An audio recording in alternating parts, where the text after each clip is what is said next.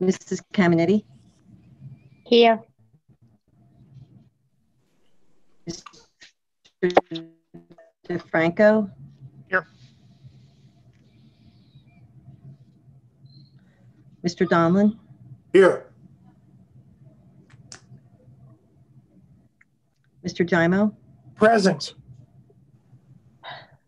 Mr. Little? Here. Here. Mrs. Menuez? Here. Mrs. Menuez?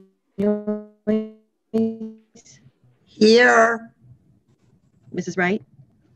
Here. Mrs. Stella? Here. Mrs. Rogers? Here. Please stand for the pledge. Can I just ask a real quick question? Was that Amy freezing, or is that my screen freezing? Because Amy was, did anybody else have trouble hearing Amy?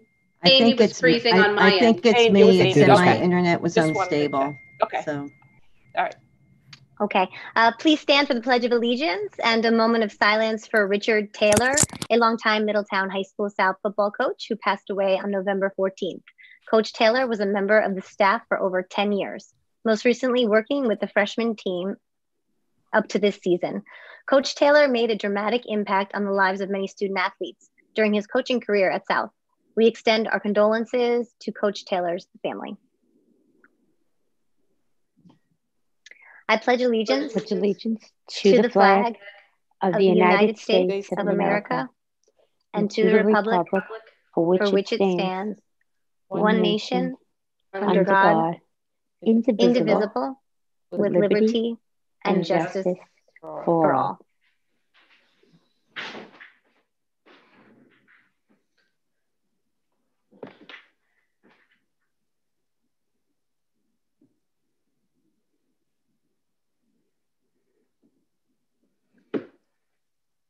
Okay, thank you.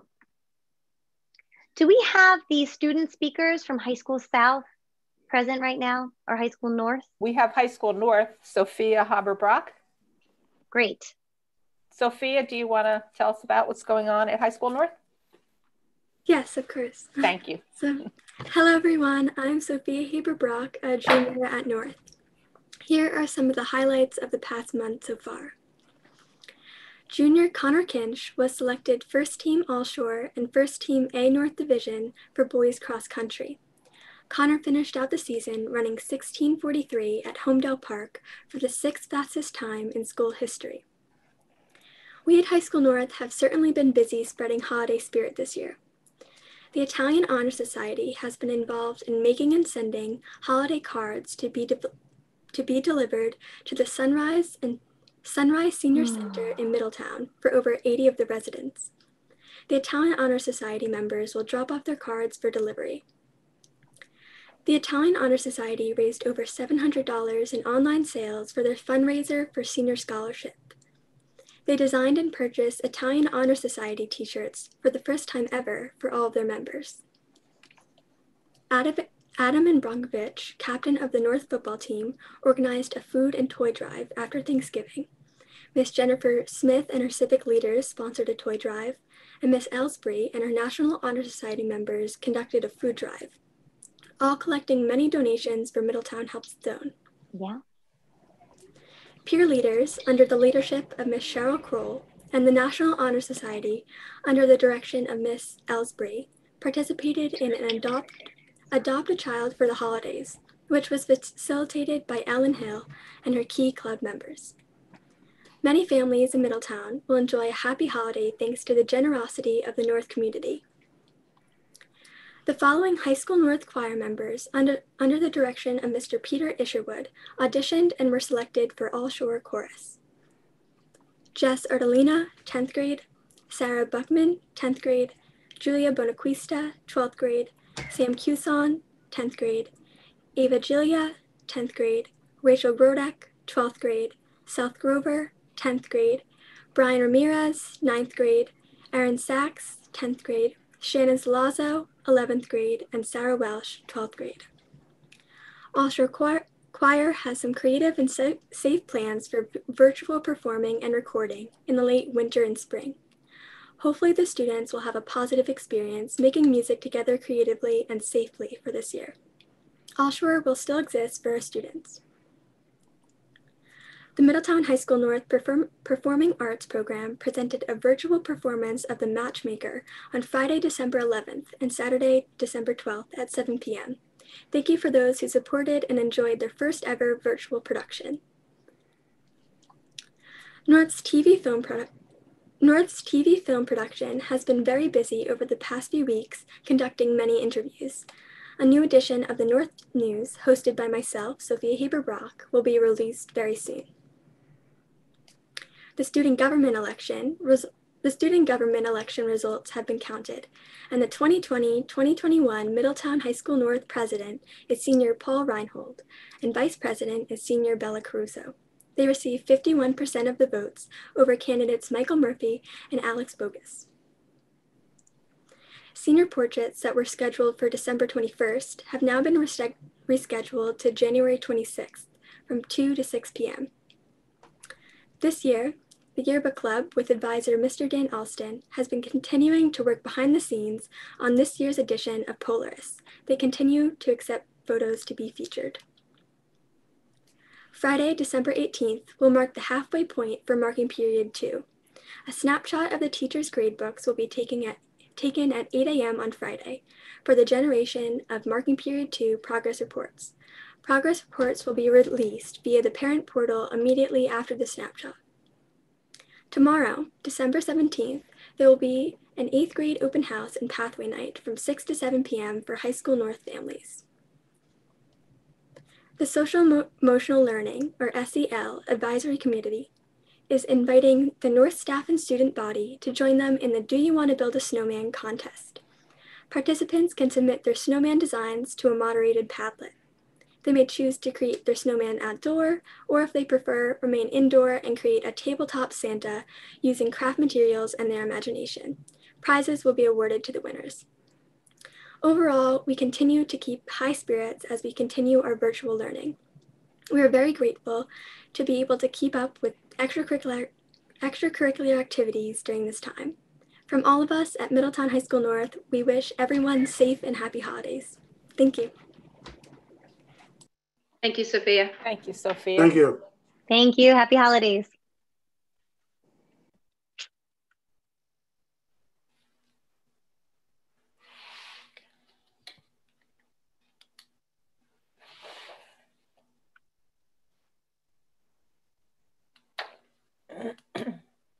And Ty Hashemi is not present? No, I don't see Ty. No? Okay.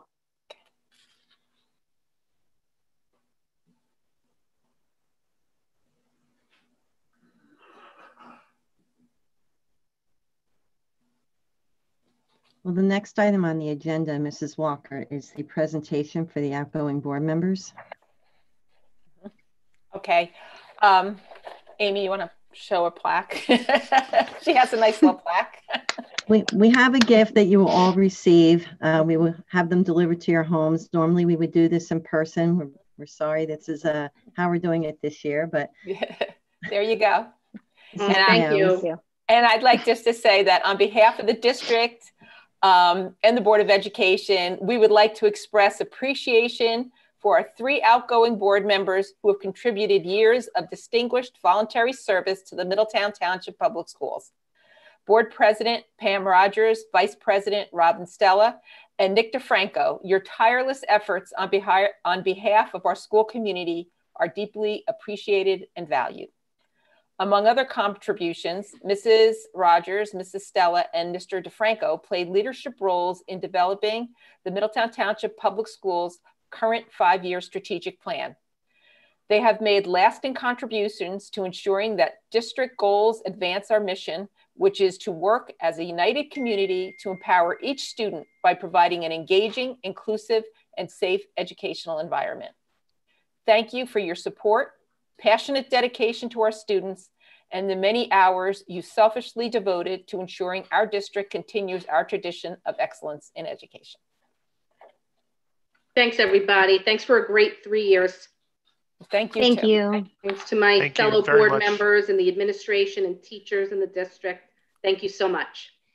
same thing. I echo Robin. This was an honor to serve. Honor and a privilege. Thanks, everybody. Pam, Robin, and Nick, thanks for everything. Thanks for everything you've done and the time you spent. Hopefully you'll still be involved as parents and as residents. But thank you for everything. It was great working with you. Yes, I want to say thank you as well. And so do I. I really appreciate the past 2 years and you, Pam especially, but also Nick and Robin and the work that we were able to do in the community and moving this district forward. I really appreciate it, not only as a fellow board member, but as a parent of a child in the school district. So thank you. Thanks, Deb. Thank you, Deb.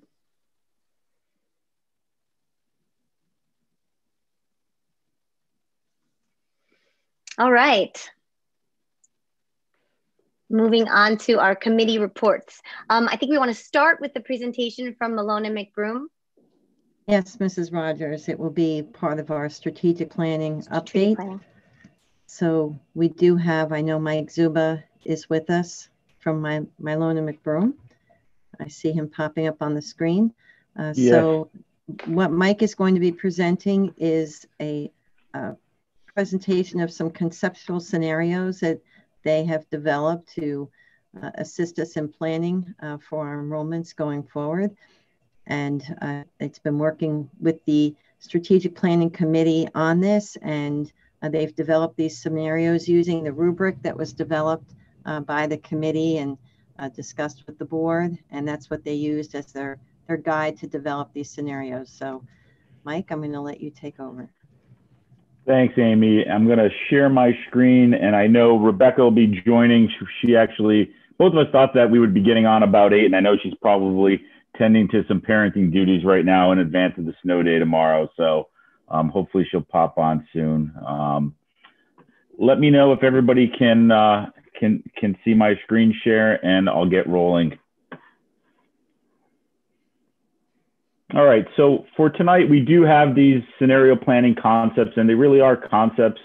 What we wanted to really look at was some high-level high-level options that are building upon the strategic planning work, as well as the enrollment and facility utilization work that we had completed earlier this fall.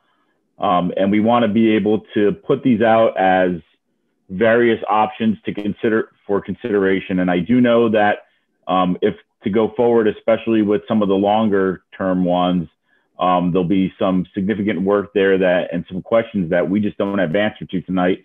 But we want to be able to have the community conversation started across the board on these. So with that said, I think when we look at the framework of where we're planning and what we're planning for going forward, we're using those 10-year projections. We're looking at them at the various level of growth over the next several years.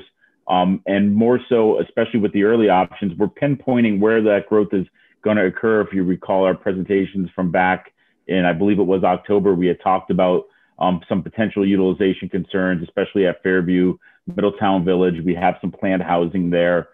We know some capacity pressures are going to exist there.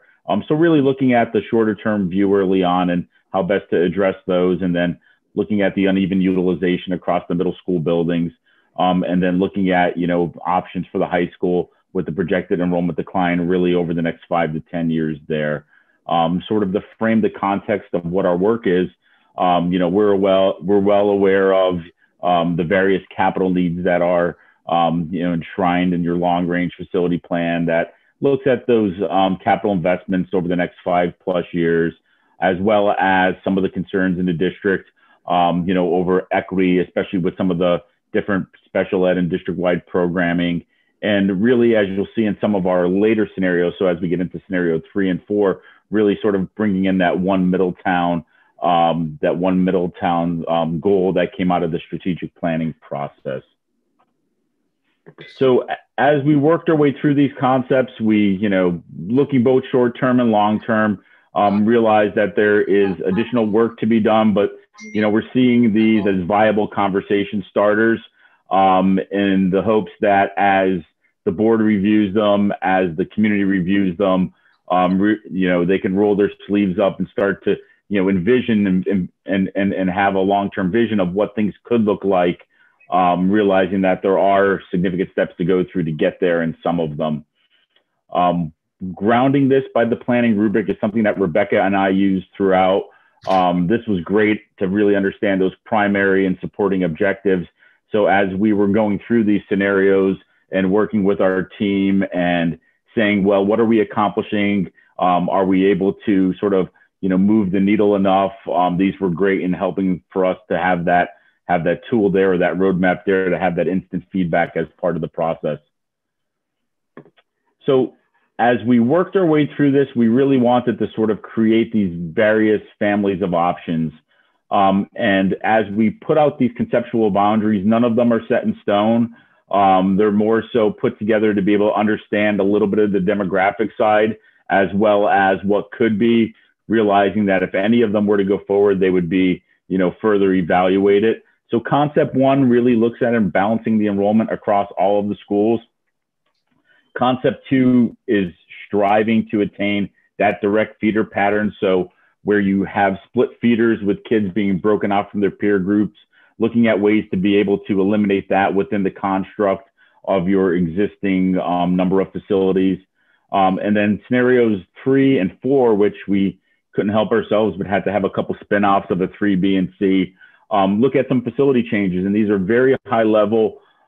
These are changes not only in some of the grade structure, these are changes in your building's landscape, and they could result in some changes in the educational pedagogy that's put forth, but we're really looking at it now from an enrollment, demographic, facility utilization standpoint. So really that early stage of facility planning.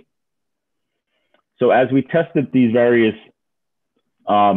scenarios, we reverted back to the 2019-20 data. We know in doing the projections and just from doing this type of planning work in other communities throughout the Northeast, that the 2021 enrollments aren't really matching up with where you should be now or where you typically would be. So we thought, especially for those that involve different boundaries and different conceptual redistricting scenarios, that this was the best enrollment where we have actually students placed, and it reflects really a typical year for Middletown Public Schools.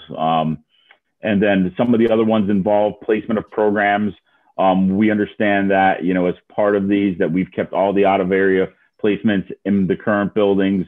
And we didn't make any assumptions about really, digging into those programs or having major adjustments within those programs themselves. So looking at status one or concept one, we envision maintaining that status quo for all of the facilities. So you're not going to see any major shifts in the buildings themselves. It was really relying on a redistricting or a boundary shift in order to be able to balance enrollment across grade groupings. This one aimed at addressing the future overcrowding for Fairview and Middletown Village, as well as being able to level out the enrollment at the middle school level. So this is the first map we're going to see, and all the maps are done in a similar fashion for our presentation tonight. So what we wanted to do was to be able to show what those conceptual boundaries would look like. So that's each school has been designated a color. Each color becomes the background of what the new boundaries would look like. And what we wanted to do was hash out the areas of change within the black bolded areas. So for concept one, we're going to focus this one on the New Monmouth Elementary School area. The first area we're looking at a shift from Middletown Village into New Monmouth of just under 50 students. And these are all looking at K-5 students. The second area of change is Fairview to Bayview, which that entails about 45 students would be moved as part of that redistricting area. And then New Monmouth into Bayview, which has about 40 students as part of that. And the last, which is more of a pocket area and a small number of elementary students there, is Leonardo into Navasink of 18 students. So based on the 1920 enrollment, we wanted to look at what that utilization would have looked like should we have had those boundaries in place. So what we did was we tallied up the student enrollments through our enrollment management system, looked at what those capacities were for the buildings with that 10% headroom, similar to how we evaluated the existing utilization, and then looked at what the overall utilization would have looked like. So as you'll see, we have colored in this cantaloupe color, both Fairview and Middletown Village, where those numbers are below what we would have as a typical utilization mark at 76 and 79% respectively. However, with the growth that's coming there for the future housing developments, that was the right benchmark for our planning. With the growth that we're projecting there, that would bring that number up to the 90% utilization that we're seeing across the board. For the schools that are slightly above that as part of this utilization analysis, please remember that we do have 10% headroom in there, so they're well within what would be that sort of optimal target range. So that could, either be looked at if this were to move forward in light of the current enrollment, but also as well as just exactly what are the classroom spaces that are necessary to be able to put this concept into implementation. So moving ahead to the middle school boundaries and following that same color coding pattern, we're looking at two areas or three major areas of change here. So to the far left of the map, we have an area where we're looking at Thompson to Thorne, and there's just under 100 students there collectively in both areas. And this is just solely looking at the 6th through 8th grade students. So not tallying up the elementary students that would matriculate up through. And then the other area right on the edge of Thorne and Bayshore, so looking at a shift of just over 24 students from Thorne to Bayshore, and looking at this conceptual area of change as well. So then moving into the high school, what we're showing here is right along the boundary between north and south, looking at an area change with basically really just looking at eliminating the split area between north and south. We know that there's a choice program in place there, and there's quite a mix of students there that opt in between. So basically looking at the redistricting to be able to capture those two areas of change, even that out to see what that looks like for the enrollment planning. So when we look at the areas of change in light of the conceptual enrollment at Bayshore, we're looking at an overall utilization where you have 78% for the 6th through 8th grade level. We're seeing both or all three of the schools being clustered near that number with a range of utilization of 77 at Bayshore, 82 at Thompson, 76 at Thorne. What does it look like at the high school level? So basing it off of our utilization, I will note that in the elementary where we use the 90% of the max capacity, we have an 85% efficiency factor for the operational capacity at the middle and high school. And we do that largely to accommodate the scheduling between classrooms, as well as the various offerings where you may have some lower class sizes based on the specialized offerings and not be able to attain a higher utilization there. But overall, we use the consistent methodology in all of the various concepts. So at the high school level, both schools would be right around that 100% utilization benchmark overall.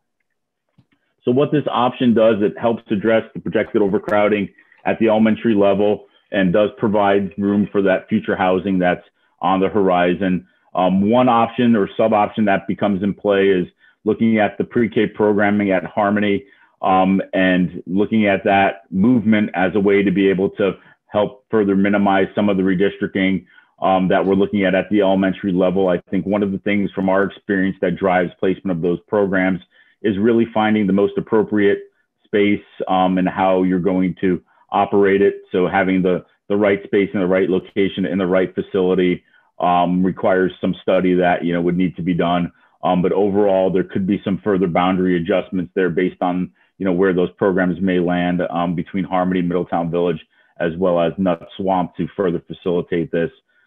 We looked at this in light of the balance of enrollment at middle and high levels, and it does a pretty good job of improving the enrollment balance at your upper grades.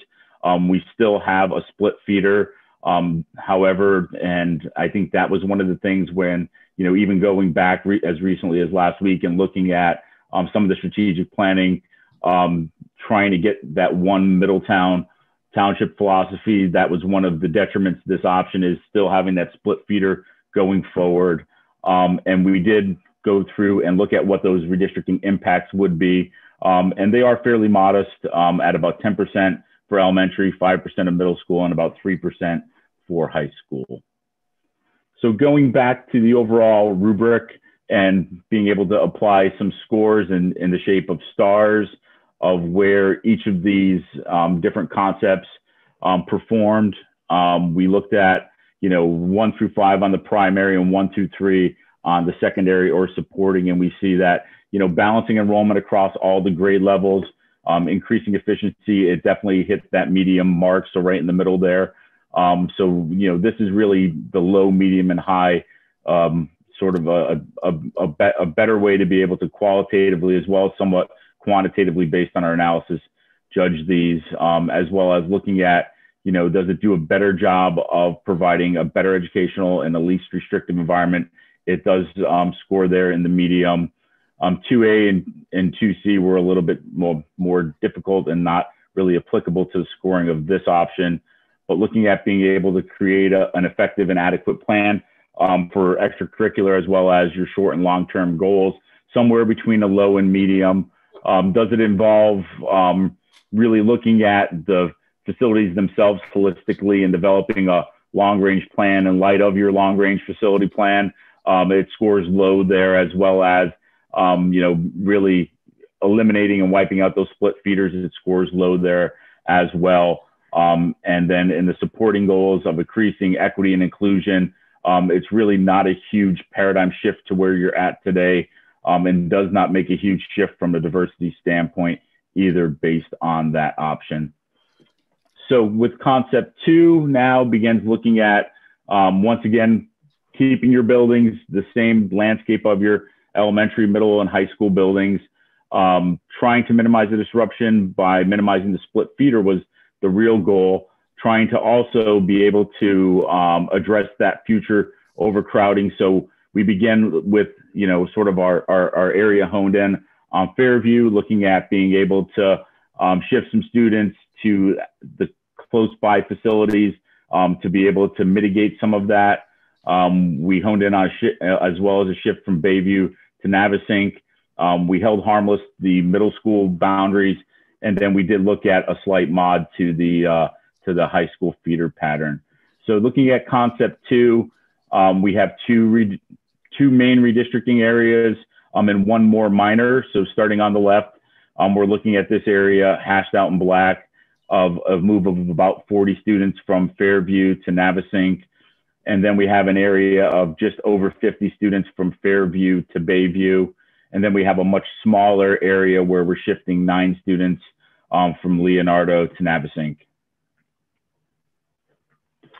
So based on how the boundaries fell, you'll notice that we're still working against the same overall capacity. We still have the same overall number of students, to have that consistent comparable. We're still at an overall 95% utilization. This shifts just under 100 students out of Fairview.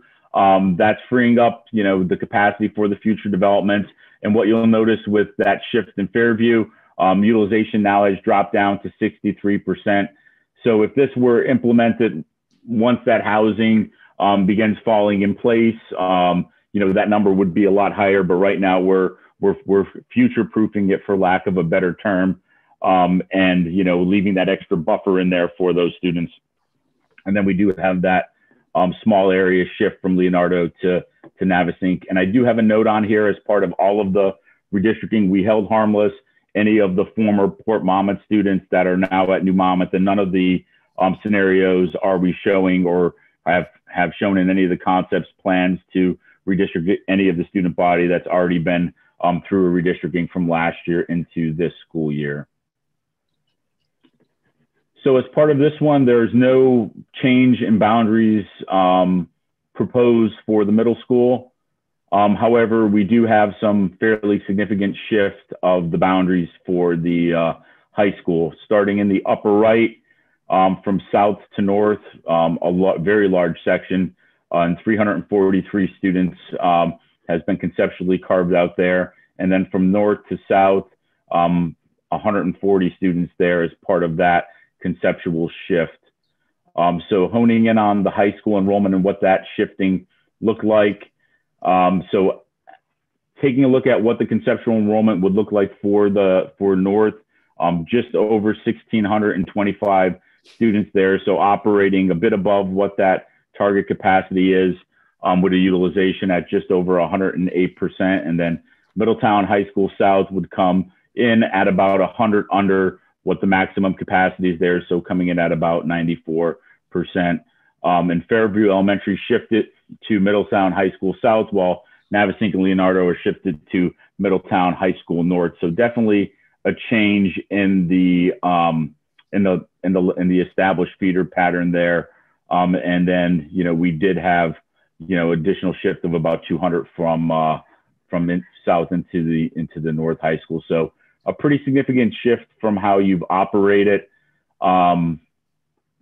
We also took a look at, what some other changes could look like without really impacting the middle school boundaries, and just looking at that feeder pattern there.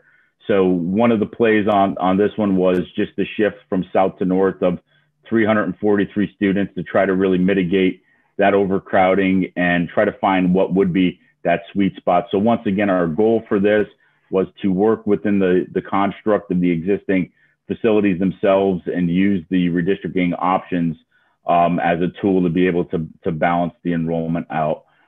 So what we looked at here, in striving for that clean feeder, was an overall enrollment of about 1,770 at Middletown High School North. So, even though we were able to accommodate that balanced feeder, there would be, some level of, construction there to be able to, see that forward, as well as some level of, lighter utilization at Middletown High School South.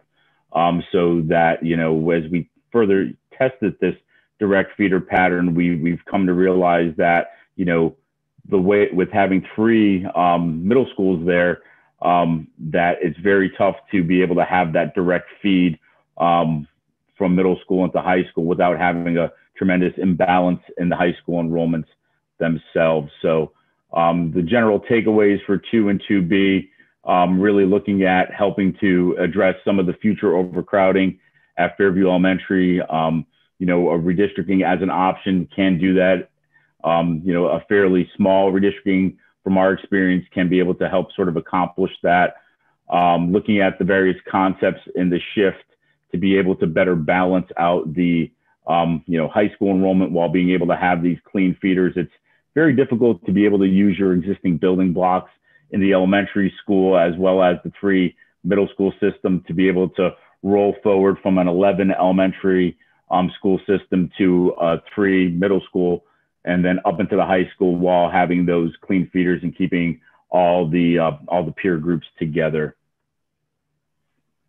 So looking at our rubric for concept 2 and 2B, overall looking at our ability to achieve enrollment balance across all schools and have equity and efficiency across all schools. We scored this as a low in that regard in criteria or rubric number 2.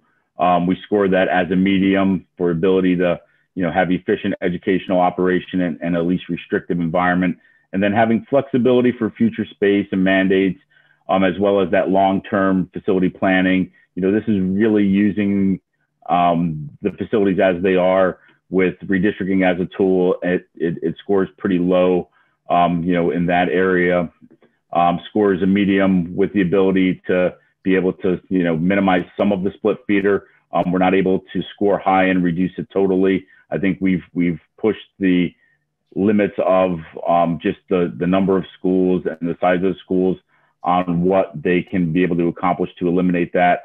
And probably this is the best that we could do without moving into the facilities themselves. And then it scores low in the opportunities for inclusion across schools as well as diversity across the schools. So looking at scenario 3 and 4, I don't know, I think Rebecca just popped on. Yeah, I'm here. You want me to take us through these? I didn't rehydrate, so I was running a little out of gas on scenario 2. I know we had shifted what we had planned to do, so no go for it. All right, so concepts 3 and 4, and there's a few iterations on 3, are more of the long-term view concepts where we are working outside of the framework of your existing buildings. So we're making assumptions on consolidation of schools and new construction, just to give you an inkling of what it could look like if you were to change things with your facilities. So concept 3 is consolidating from the 11 elementary schools down to 8. And we made some assumptions on what the operating capacity of those 8 schools would be. We assumed a general education model of a 4-section per grade building with 2 classrooms that are pre-K or special class program classrooms within each building, or a mix of those. And so we would operate with 570 students per building in these 8 elementary buildings. Obviously, you would need to do a lot of work to get there.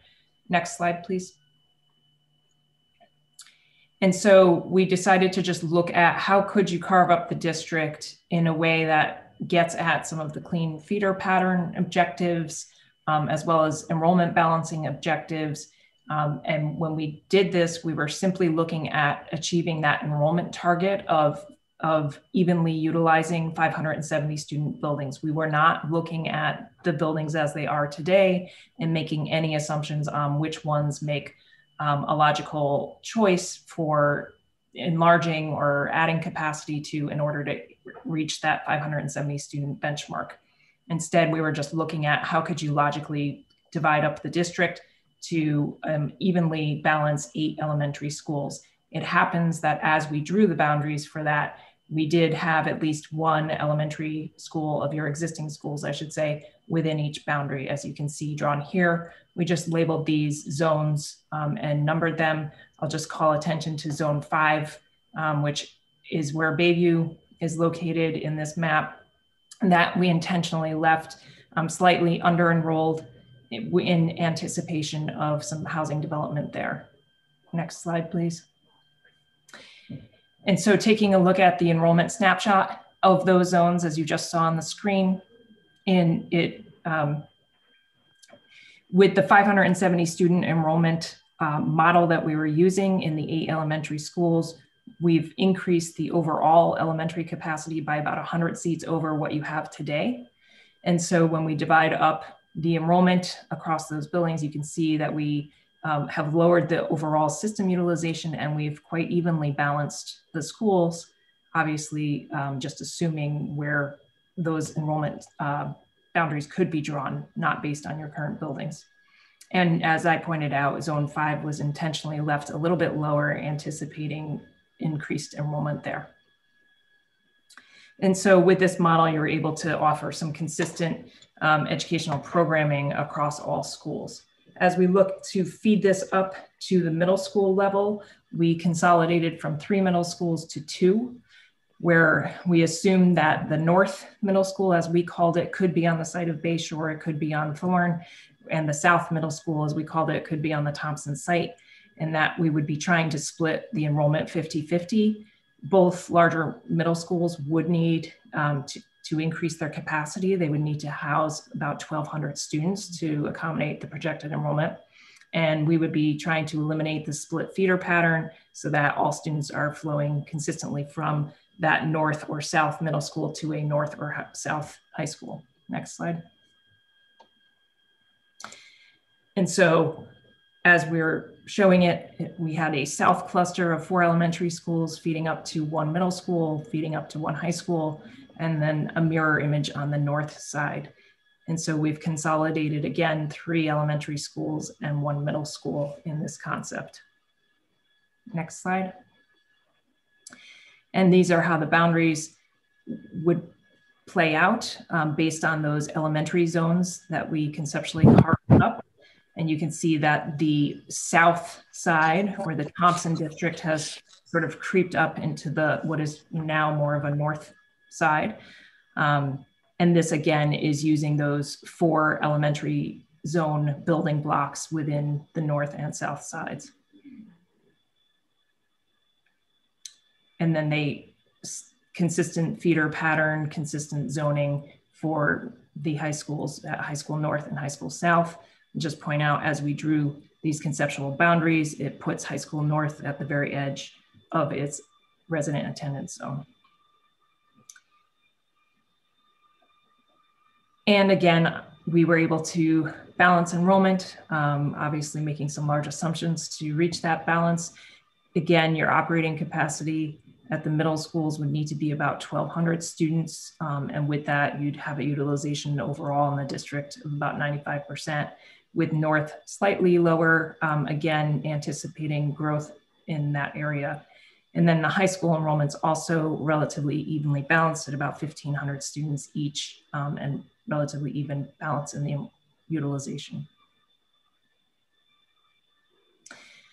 So our takeaways on concept 3, you could invest in buildings to consolidate buildings and achieve some capital and operational cost avoidance savings by consolidating some of those older buildings. However, you need to make that significant upfront investment in the facilities that you would continue to use and would need to add capacity to. It's much easier to achieve the enrollment balance across all grade groupings, but you obviously would need to do significant redistricting as you brought those newer investments online. You could achieve a direct feeder pattern much more cleanly across the middle and high schools, but in the building sizes, especially at the elementary level, would help ensure the consistency in educational programming that you're able to offer all students.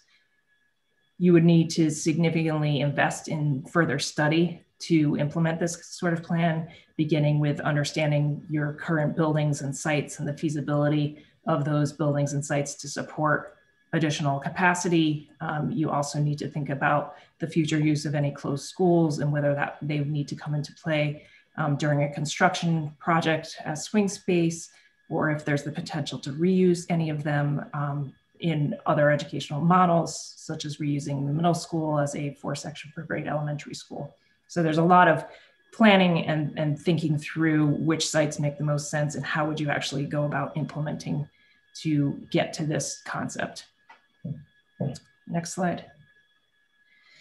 So when we look at the overall rubric, obviously we were much more easily able to balance overall enrollment. So we scored this as a high impact, ensuring that all students have equal access to programming and activities. We scored as a high impact because by evening out the, simply by evening out the enrollment assumptions of the elementary schools greatly aids in achieving that. It's a medium on terms of creating a flexible plan to ensure that your facilities are adequate and offering appropriate space. It's a mixture of trying to use some of your existing buildings in the upper grades where also making investment at the younger grades. So we rated that as a medium. In terms of a facilities master plan, it is looking at doing some hard study of your existing buildings and deciding where to make your investments and for what, as well as achieving that better feeder pattern system where everyone is on a direct feeder pattern, although we'll point out that it created a north and south divide within the community, which we'll talk about in a moment. And in terms of supporting objectives on increasing opportunities for equity and diversity, again, you'd have to do some significant redistricting in this sort of concept. So there's a high impact under concept 3. We decided to take a few iterative looks at this concept, and under concept 3B, it's really the same concept as what we just reviewed, except that we looked at consolidating to a single high school facility, because again, under concept 3, what we created was a real divide within the community where north and south students may never really mingle. So we decided, well, how can we bring students together at some point? We know that one Middletown is an important objective. So we assume the same elementary and middle boundaries and the same feeder pattern as in scenario 3, but we assume that there'd be a single high school that students matriculate into in grade 9. And so we still have a south cluster of 4 elementary schools on the north operating at that 570 student model, both feeding into one middle school on north and south, and then feeding into one high school. Okay. So the overall enrollment at a consolidated high school in 1920 would be about 3,000 students, but it's projected to decrease to about 2,800 over the next decade. Your two existing high schools have capacities of about 1,500 students. So in order to operate as a consolidated high school, you need to either significantly expand one of your existing buildings or look for a new site in order to create a 3,000 student building. If you were able to find a new site and construct a new high school, that could leave you with two large buildings that could easily convert to middle schools. And then your existing middle schools could convert to those larger 570 student model elementary schools, or possibly even larger. Next slide. So 3B was really to try to eliminate that north-south divide by bringing all your students together. It achieves that, although it would require significant investment and expansion of either an existing high school building, and you'd need to test the feasibility of that, or finding a new site and constructing a new facility. It would open up the potential for shifting grade levels in existing buildings, in other words, reusing your existing high school buildings and shifting middle school students into them.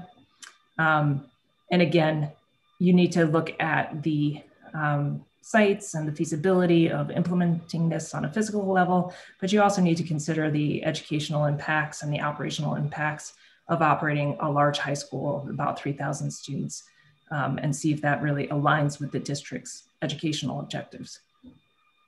Next slide. We rated this very similarly to concept 3. The only difference is that achieving that single high school helps to eliminate that north-south divide in the community, but all of the ratings are the same as what we went through for concept 3. Next slide.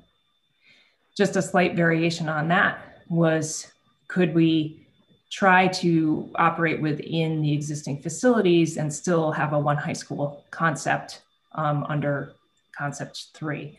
So we switched the assumption to having a 9th and 10th grade high school and 11th and 12th grade high school configuration. So in our assumptions, all 9th and 10th graders would attend high school north, and all 11th and 12th graders would attend high school south, thereby achieving that one high school, but using your existing facilities. All the other assumptions in concept 3 are the same. Next slide. So again, we have a south cluster and a north cluster feeding into one high school. It's just that the one high school is physically located in two buildings, and they are your existing high school buildings. So the 9th and 10th grade building ends up with a slightly higher enrollment level. It's not uncommon for a 10th grade cohort to be slightly larger. Otherwise, it is a relatively even split of enrollment, where high school north would be just over 100% utilization in 1920 figures, and high school south would be just under 100%. And again, your enrollment at the high school level is projected to decrease over the next 10 years. So our takeaways from concept 3C, it helps to balance enrollments at the high school level. It helps to eliminate that north-south divide in concept 3. It's sticking to your existing facilities. However, it adds an additional transitions for students as they matriculate through the system. And you may have to think about the transportation costs and length of your bus rides, and operating one high school that's in two physically separate buildings, and what that means in terms of integrating construction, instruction, and extracurricular activities across the grade groupings. So there's a lot, we think, of educational impacts to this grade configuration that you would need to evaluate to determine if this is really the direction that the district would like to head in. Next slide. However, we rated this similarly to concept 3 and concept 3A and B. In terms of, again, the elementary and middle systems are the same as concept 3. It's really just about eliminating that north-south divide and trying to stick within your existing facilities at the high school level. Concept 4 is different. It is assuming grade reconfiguration and focusing on trying to make the best use of your existing high school facilities, and trying to bring students together again in that one Middletown concept earlier in their matriculation through the system. So we looked at, could you operate elementary schools that are a pre-K through 6 configuration, with a junior high school that would be grades 7 through 9, and an upper high school that would be grades 10 through 12. We assumed that the junior high would be at High School North, and we assumed that the upper high would be at High School South. In this scenario, we would close middle schools to convert them to larger elementary schools. So as we'll talk about in a moment, we figured that you could eliminate some elementary schools in this model. So you may be operating 9 elementary schools in this model. It's possible that it could be 8. It depends on what you determine is feasible in those existing middle school buildings. And then you would be bringing all students together at 7th grade. So you've essentially eliminated feeder patterns because all students would be in their elementary school, and then all students would all go to one junior high school and then up to one upper high school. So to play this out at the elementary level, again, you're bringing a grade down into the elementary level, the 6th grade. So that total enrollment is about 5,000 students in 2019-20, and it's projected to increase over the next several years. Your current elementary operating capacity is just under 4,500. So you need about 500 additional seats in the system just to accommodate a pre-K through 6 enrollment. And that seat deficit, really because of the projected enrollment growth, is about 800 students under that projection model. So we looked at how could you reuse the middle schools to help minimize that seat deficit. So we assumed that you could reuse each middle school as a pre-K 6 elementary to arrive at the capacity that's needed to implement this. We assumed that each middle school could either have 4 or 5 sections per grade plus that 2 classroom model for pre-K and or special class programming. And when we looked at it as a 4 section per grade building, we added a total of about 1,970 seats to the system. We assumed an operating capacity of about 660 students per building. When we looked at the buildings as 5 sections per grade, we were at an operating capacity of about 815 students, which added just under 2,450 seats. So overcoming that seat deficit that we just talked about that is arrived at because of adding 6th grade. Next slide.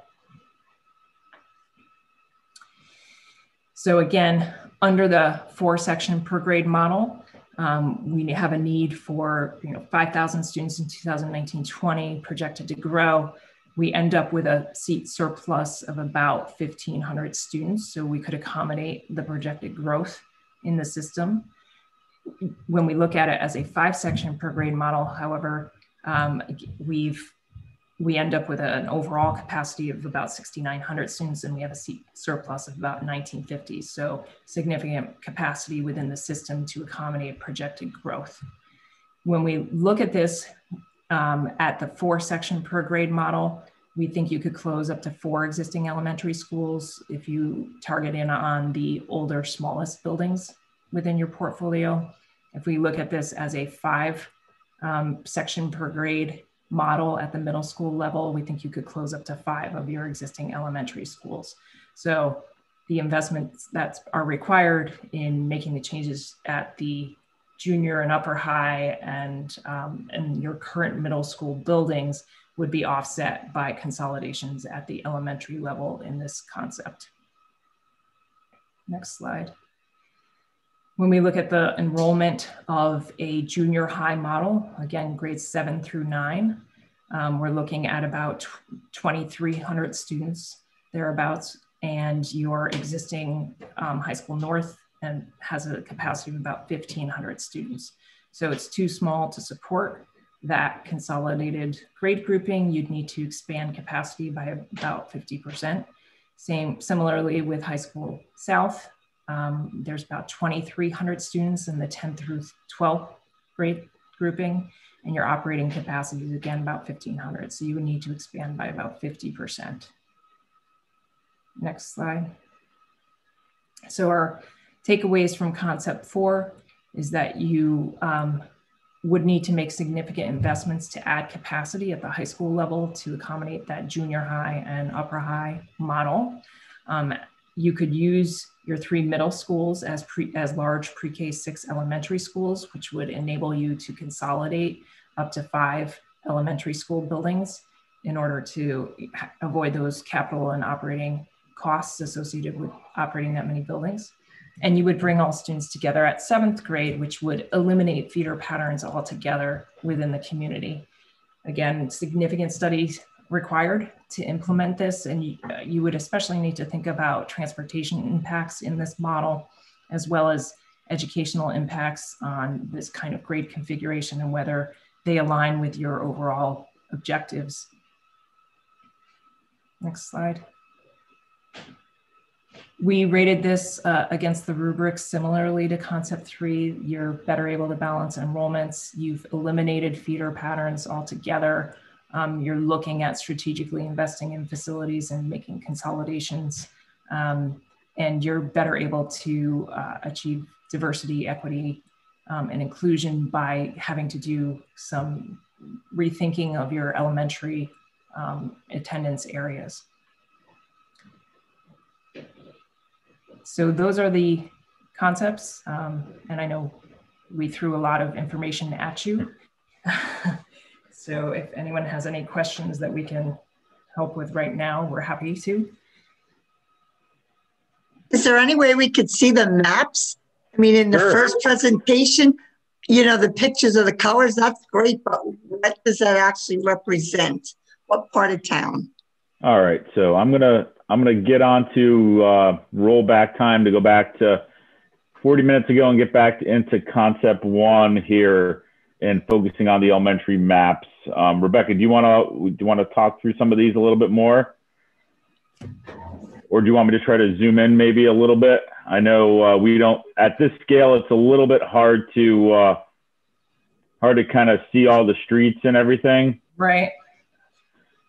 I think what we do have, and which could be helpful, is pushing out to the board just PDFs that they can be really zoomed in more and not over this sort of streamed environment. Do you have them available on the server where we could open them up, Rebecca?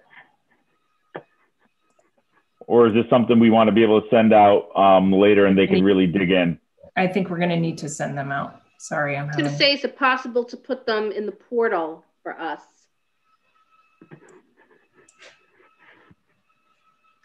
Yeah, I'm struggling. I don't want them in the portal. We're doing a presentation. We got people looking on, and it's hard to tell what you're talking about, where you're talking about. I mean, you should be able to explain that. Joan, I don't agree with you. I'm looking at the slide that's on the screen right now, and I can see the little icons that represent all of our elementary schools, which we all know where they are. And you know, a presentation like this isn't meant to get down to the street level. It is a conceptual presentation.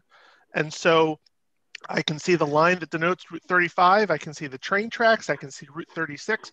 So I don't understand your question here, because it's pretty clear to me, looking at this on my iPad, you know, what everything represents. Nick, you were on the committee. I'm sure you must have seen the original maps. Am I correct? John, I've lived in this town for 20 some odd years. I know where the schools are, and you've lived here longer. You know where the schools are. I know where the schools are, Nick. But when he's talking about moving so many kids from one school to another school, what part are moving where? I know where the schools are. I've been to every one of them.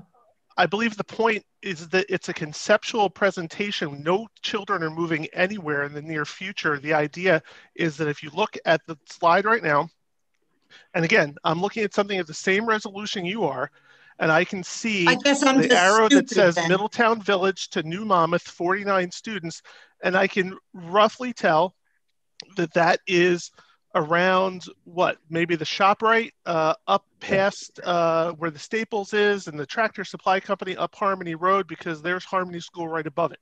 So that little neighborhood behind the swim club looks about where that is.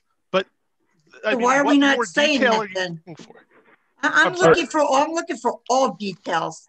I mean, at one point we're talking about moving Fairview to south, when part of Fairview is right behind High School North? Are we talking about moving the whole Fairview community to south? Are we talking about redoing the lines and moving part of them? When we're saying we're moving sections to Bayview, what sections are we moving to Bayview? You know, I'm just trying to get a whole picture of it all. I have not been able to see the maps. This is just something I'm looking at and I'm trying to figure it out as a board member. For me, and I won't be voting on this in the future, but obviously this isn't the first and only time we'll be seeing this. So what are the next steps from here?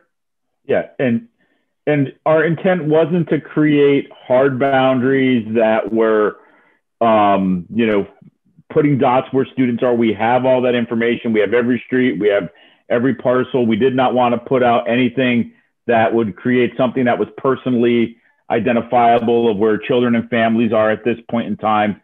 We wanted to conceptually show what the vehicle and what the mechanism would look like in the order of magnitude in the neighborhood changes that would have to be put in place should we try to be able to better balance enrollment, eliminate split feeders through a redistricting rather than go to a detailed level of student houses, this house on this street, block by block of what would have to be redistricted in order to be able to implement it. It's more of a family of options, and this is one of the concepts rather than a plan that we're asking the board to take now and adopt and put in place. But with that said, we can provide detailed PDFs. We are just unable to do that in this. We're unable to share our GIS over the intranet in this kind of virtual environment right now, which would allow us to do that, which we would typically be able to do. So I apologize, but we will follow up with these maps, but with more detailed streets on it for your for you then to be able to zoom in and out and explore it a little better. Yeah, I would like to see where you got these numbers from that you're moving.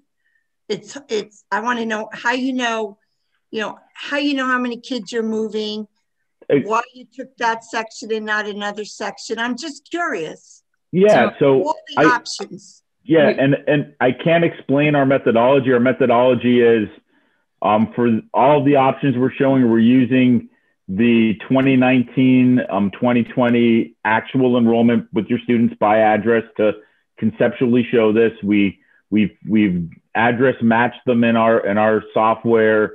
We've put them all on the properties and parcels that they live on.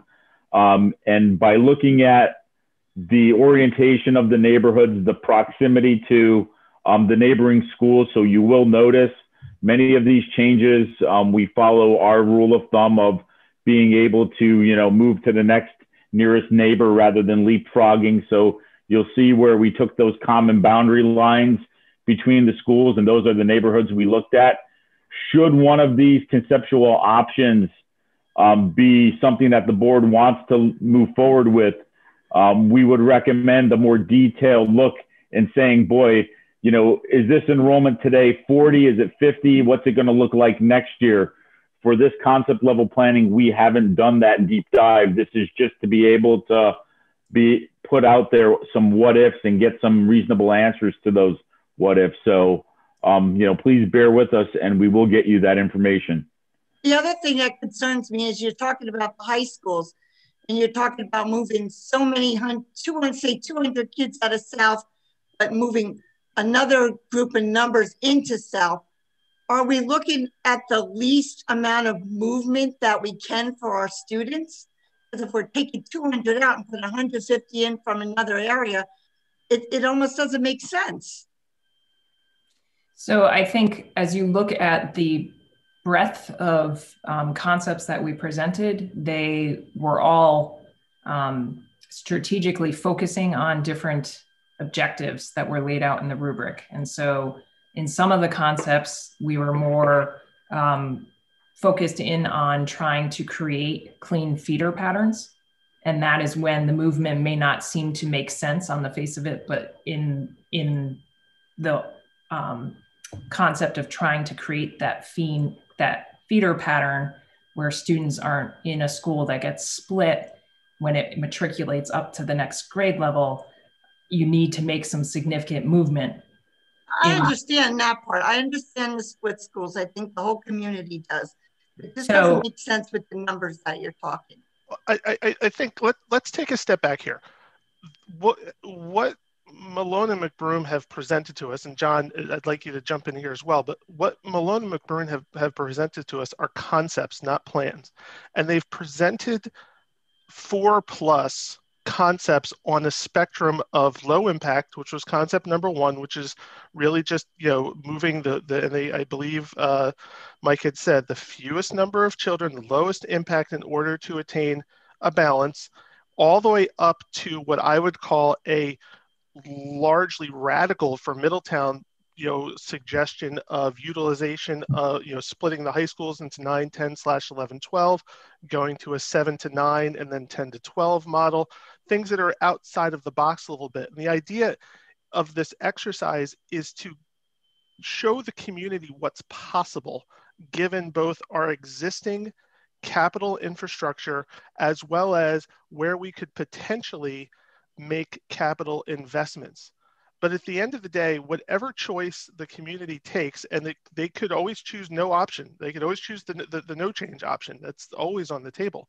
But whatever choice the community is going to take is going to be a refinement of one of these. And whether we decide to jump in with both feet as a township and move to, say, a one high school concept and utilize North and South as then middle schools, or whether we decide it's more beneficial for our educational objectives to do something a little less radical and maybe look at consolidating a couple more schools or moving to 2 middle schools to fix the feeder patterns.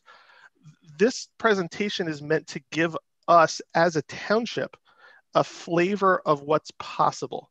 And so diving into this many students going from here to here, which students are impacted is a concern that's not part of where we are right now. We are at a point where this is more directional, as John Little had said to us a number of times in our committee meetings. We have a finite amount of money to spend, and we have to figure out where we want to spend it. And part of that is understanding where we want to go. And if we want to go to a more consolidated district from a building perspective, then we need to focus our efforts on there. And what Malone and McBroom have done is shown us what that potentially could look like. If we want to invest in the 11 elementary schools that we have, and we are dead set as a community on investing in those 11 elementary schools, then Malone and McBroom has shown us how we could move some of the district lines around to at least get some equity. But this is not an exercise in moving kids right now and dividing up neighborhoods. This is an exercise about seeing what's out there. It's bigger picture. And I think, we need to stress this both among the board, clearly, but as well as with the community. I believe there will be a public hearing about this in the coming months. This will be a topic of conversation. This is not something that the Strategic Planning Committee intended on pushing into action, because we're talking about bigger things than just, what are we going to do next? We are talking about this whole one Middletown concept and saying, how do we make long-term beneficial changes economically and educationally for the community?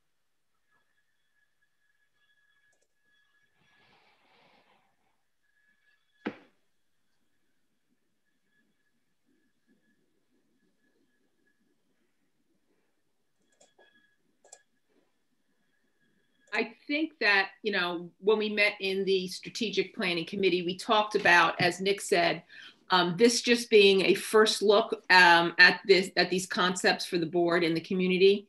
And we were going to have a discussion tonight about, planning a community forum, I guess you would call it, for either January or February to see. I know we sent out a date to the board, but I don't think that was ever shored up. So, just to talk to the board on where they stand on having that community meeting where we can have the community ask questions and, get into more details and get their perspective on, as Nick says, these are just concepts. These are ideas. These are definitely not, finalized, choose number 1, 2, 3, or 4, or none. I mean, this is a starting point for us.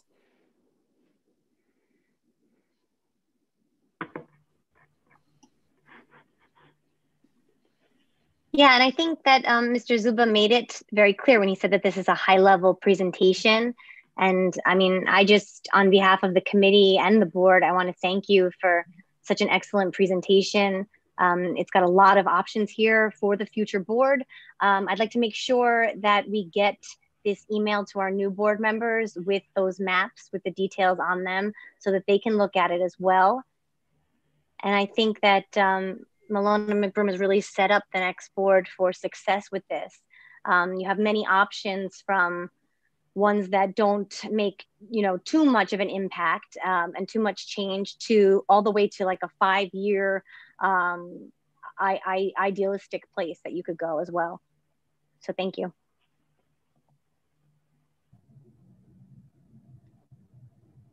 We will post this presentation on the website along with the information from the agenda, so everybody can take a look back at it and review it, you know, and get more familiar with it before we would have our next meeting.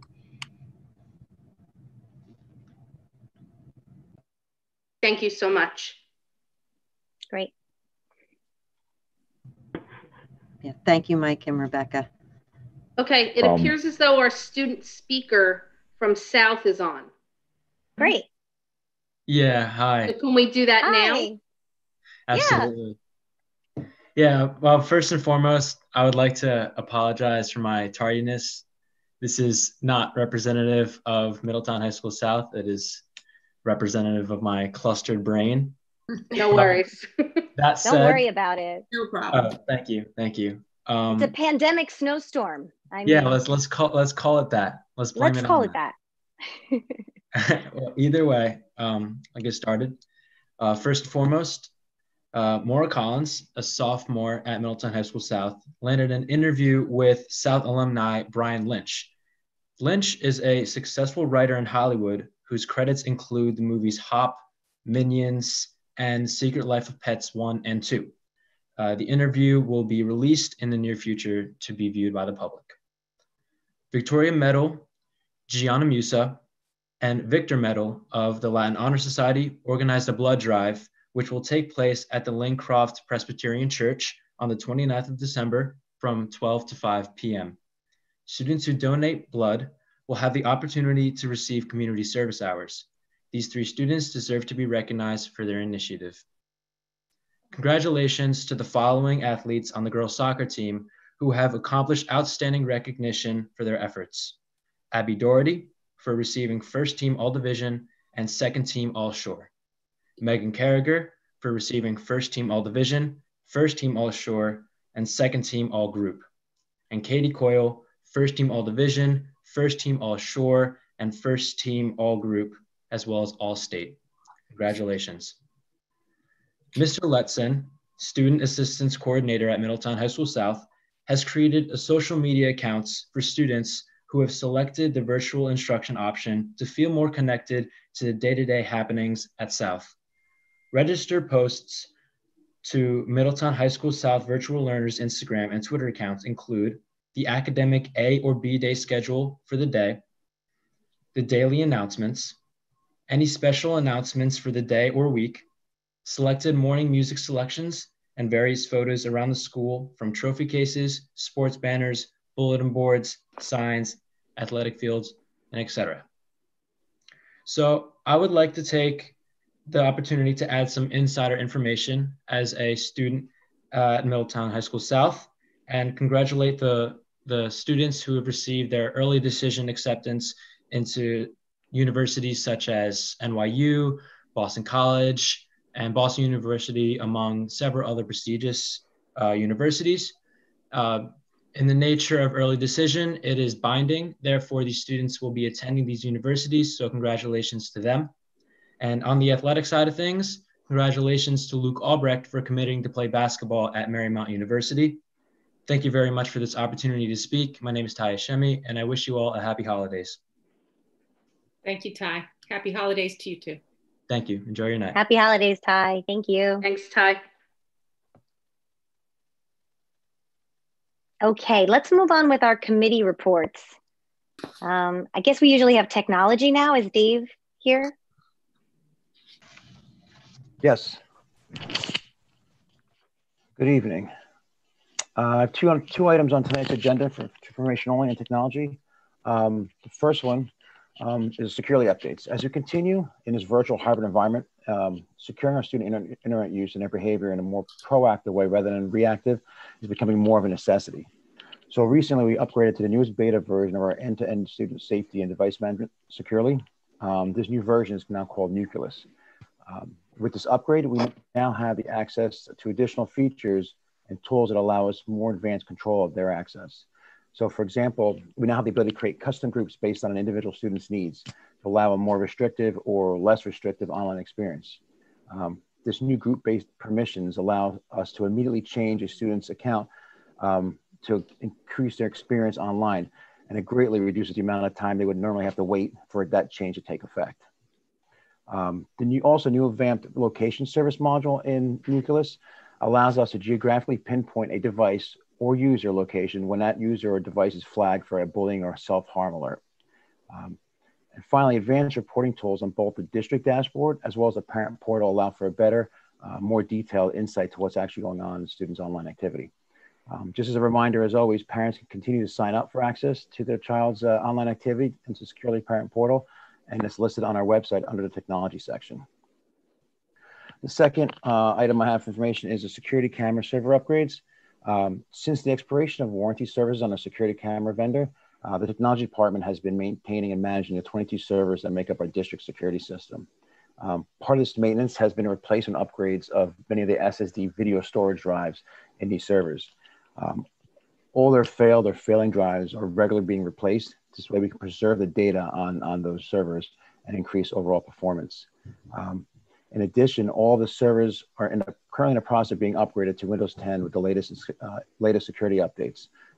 At the current time, 15 of our 22 servers have been upgraded, and the schedule is to have the remaining 7 to be completed over winter break. The point of moving our servers out to Windows 10 is for obvious reasons. It allows us for better security. It allows the server better performance and greater reliability. Any questions?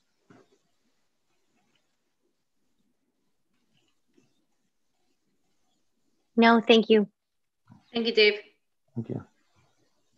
All right, we'll move on to student services. Michelle Tiedemann. Hi, everyone. We have a couple of informational items. We had a Board of Ed Student Services Committee meeting on November 12th, how things are going during the COVID pandemic and the effect of different staff coming and going and related services, how our special ed students are doing. An update on the NJIETA, that's the inclusion grants for Leonardo K-5 and Harmony Pre-K. Things are going really well. We do meet with them twice a month for each school, and we are currently in the stage of self-assessment. We had a meeting with the Middletown Township Friends of Diverse Learners between admin and the executives of MTFODL on December 8th. And we reviewed similar topics. We went over how the inclusion grant is going, how the virtual learning is going for our students. We did an update on the disproportionality that is being headed by Dr. Meg Young. We went over the assessments, district-wide assessments, dyslexia screening, and assistive technology for students. I have a couple of voting items for you. We have a few students receiving home instruction, a couple of new out-of-district placements, and 2 settlement agreements on the voting agenda. Does anyone have any questions? Yes, could you go over how virtual learning is going for our self-contained students and special ed students? Sure. So there is a wide range because we have everything from special education students who have elected to be full virtual to those who have elected to attend just their cohorts, all the way to our students attending 5 days a week. So there is a wide range. It is going fairly well. There are definitely some issues, especially with related services. Our therapist moves from building to building, many of them. So if there's a quarantine, it often affects students in more than one building. We do have to switch to virtual related services, but we are keeping close watch on the NJDOE as we await guidance on compensatory services. And once we get the guidance on that, so far all we've gotten is for those students who have graduated or aged out. We are keeping careful documentation of how the kids are doing, what services may or may not have been missed, how the regression or progression of each student. We'll be looking at that through the IEP teams. So I think it's going as well as it possibly can. The staff is really extending themselves, very, very impressively, but we do know there will be some regression issues that we are keeping careful track of. All right, anyone have any other questions? All right, thank you. Thanks. Thank you. So next would be finance and facilities. Thank you, Mrs. Rogers. The committee did not meet this month. We have a very light agenda. We only have one item under the finance agenda for this month, which is the Title I salary allocation adjustment that you see on the agenda. The couple of other things that we have that are in different areas of the agenda are the financial reports, which are under the business administrator's report for the month of November, and our bill list. We also have under the report of the superintendent the establishment of a new scholarship, and I can let you know that that's being established by Paul Hooker and Rally Cap Sports in memory of Nicole Bongiolotti, and it will be $1,000 annual scholarship awarded to a student at High School South in Nicole's memory. We also have it's under finance and facilities, but really incorporates the whole district. And we have the New Jersey CUSAC District Performance Review, the DPR. We are scheduled to be reviewed under CUSAC for this year. There has been some discussion about possibly postponing that at the state level or giving waivers for high performing districts, which we would qualify for that. But in the meantime, we are preparing as if we will be reviewed. So there was a committee that met with board representation, administrator representation, teaching representation, other bargaining units to review the scores that we have to reflect for ourselves and hand into the state. So I can tell you that we scored well in all areas. Over 80% is considered a good score. We've reached 100% in the different areas that are included in the review. There's personnel, there's governance, there's finance, there is operations, and there is instruction and program. And we had 100% in all of those areas, except for we do have one exception in finance, which we have each time we're reviewed, and it has to do with the fact that we don't have 100% compliance across the district, and this is common with most districts in the area of our purchase orders. We do sometimes have things that are ordered before the purchase order is done, so it's approved later. So that is one area that most districts need to score themselves as not perfect. So that resulted in a 94%, or I'm sorry, 96% score for finance. And then in the area of an instruction and program, we do have some scores that are dictated to us by the state, with various scores that are reported, as performance scores in the district. I don't know if Mrs. Walker or Mrs. Pekas, if you want to add a little bit of detail to that, but that is another area where we did not score 100%, but we were high performing. Yes, those are the points that are, we automatically are assigned based on student performance on state standardized assessments. So that would be for English language arts, mathematics, as well as the new science assessment. And the way the state calculated district scores for CUSAC this year is that because we did not have any assessments last year, because of the suspension of those assessments due to the closing, that was going virtual, they went back to the 18-19 school year. So there are many different factors, overall student performance, subgroup performance, meaning like special education, English language learners, socioeconomically, economically disadvantaged, subgroups by ethnicity or race are calculated. And in addition to that, there are other factors besides just standardized assessment results. Also your attendance, which we did very well. We saw great improvements in that over our last time, which was the 17 school year, as well as our graduation rates. So I believe in the area of instruction and program, we finished with a score of 88%. That's correct. So as we said, we worked with the committee. We reviewed all of our scoring. We have accumulated documentation. If they do proceed with the CUSAC reviews, I think we are scheduled for sometime in March that we have to meet with the county superintendent and his staff to review all of our support for our scores. And we will apprise the board, if and when that review goes through, what the results of that were. So we're still waiting to see if that's going to move forward. But we need to submit this by tomorrow. So it is on the board's agenda for approval of submission. Just the district performance review scores, not, in preparation for the CUSAC review. We get to see that report? It's really just, it's just a summary of these scores, which we just reported on, the 88%, the 96%, and the 100%. That's all it is. Oh, so we don't get to see how you got those scores? And on what areas and what did you base your scores on? Well, there is support to that. We can post to the portal, but it's these areas that we've been talking about. You either score yourself as in compliance or not.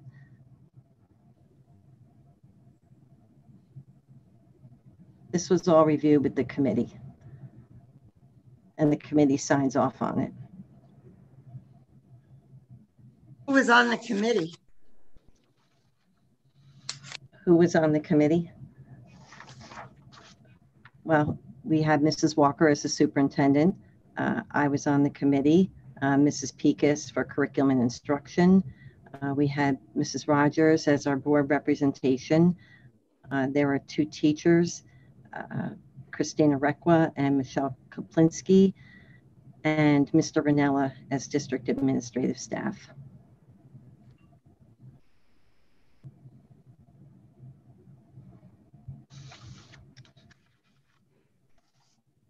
So that's all we had under facilities and finance. There's nothing listed under facilities as a voting agenda item.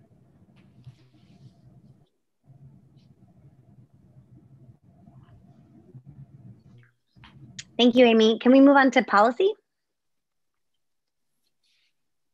Yes, we have several policies listed on the agenda for first readings this month. We also have the policies from last month that we reviewed as first readings listed for second readings, which we spoke about at last month's meeting. The policies for this month that we have listed are all policies that are mandatory policies for the district to have. They are revisions that have been recommended to us by our policy consultant, Strauss Esme, and we've made the appropriate revisions to the policies. Most of them are existing policies. There are a few new policies that are listed here, and those are noted on the agenda as new, such as the seizure action plan. I believe that is, and also the heat participation policy for student and athlete safety. These policies, again, are things that are recommended changes because of changes in administrative code, statute, updates in wording, some additional requirements. They've all been posted on the portal for the board to review. I don't know if there's any particular questions on a certain policy that we have listed. All of the changes were noted on the revisions that were in the portal. Can you, I know that there was one about vaccinations, and I know that's kind of like a hot topic. Can you give a little clarification on that one, even though we're not voting on that one tonight? Sure. I'm actually going to ask if Mr. Kirkpatrick wants to talk about that. He was very involved in revising a lot of these policies with the guidance.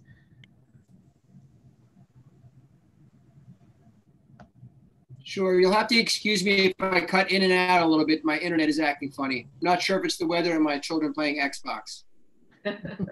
So the changes to the immunization policy and regulations have to do with the nurses reviewing immunization exemptions annually to confirm that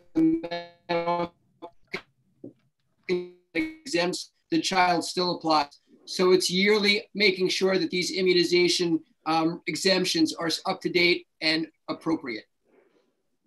That's the only change. That's the only change on the immunization policy and regulation. Okay, thank you. So it's pretty much what it was before. Correct. Thanks. You're welcome.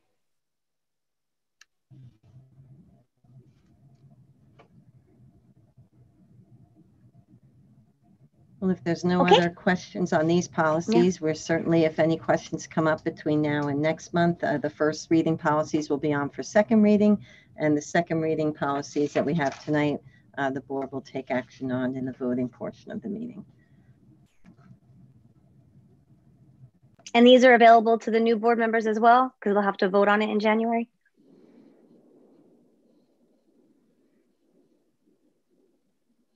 Amy, your mic's not on.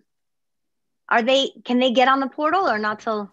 Well, actually, January? these first reading policies will be on the public portion of the website. Okay. So anyone can see them. Thank you. Okay, moving on to curriculum and instruction. Tongue twister. Yeah. So we have a couple updates, informational items, as well as details to elaborate on some of our voting agenda items this evening. The first thing we just wanted to apprise the board of is that we did finalize our new special subject class at the elementary level, the digital literacy and design class, which will be implemented when we return and resume our 6-day specials rotation at the elementary level. We're really excited for this class to be launched. The teachers did a great job of integrating many different themes in the curriculum, including digital citizenship, network design and internet, technology literacy, data analysis, programming, impacts of computing, and information and media literacy. The specific content, the complexity of the activities, and the student expectations will obviously increase as the students move through the grade levels. And the focus of the units of study are all aligned with the 2020, the brand new, recently released and adopted New Jersey Student Learning Standards in computer science and design thinking.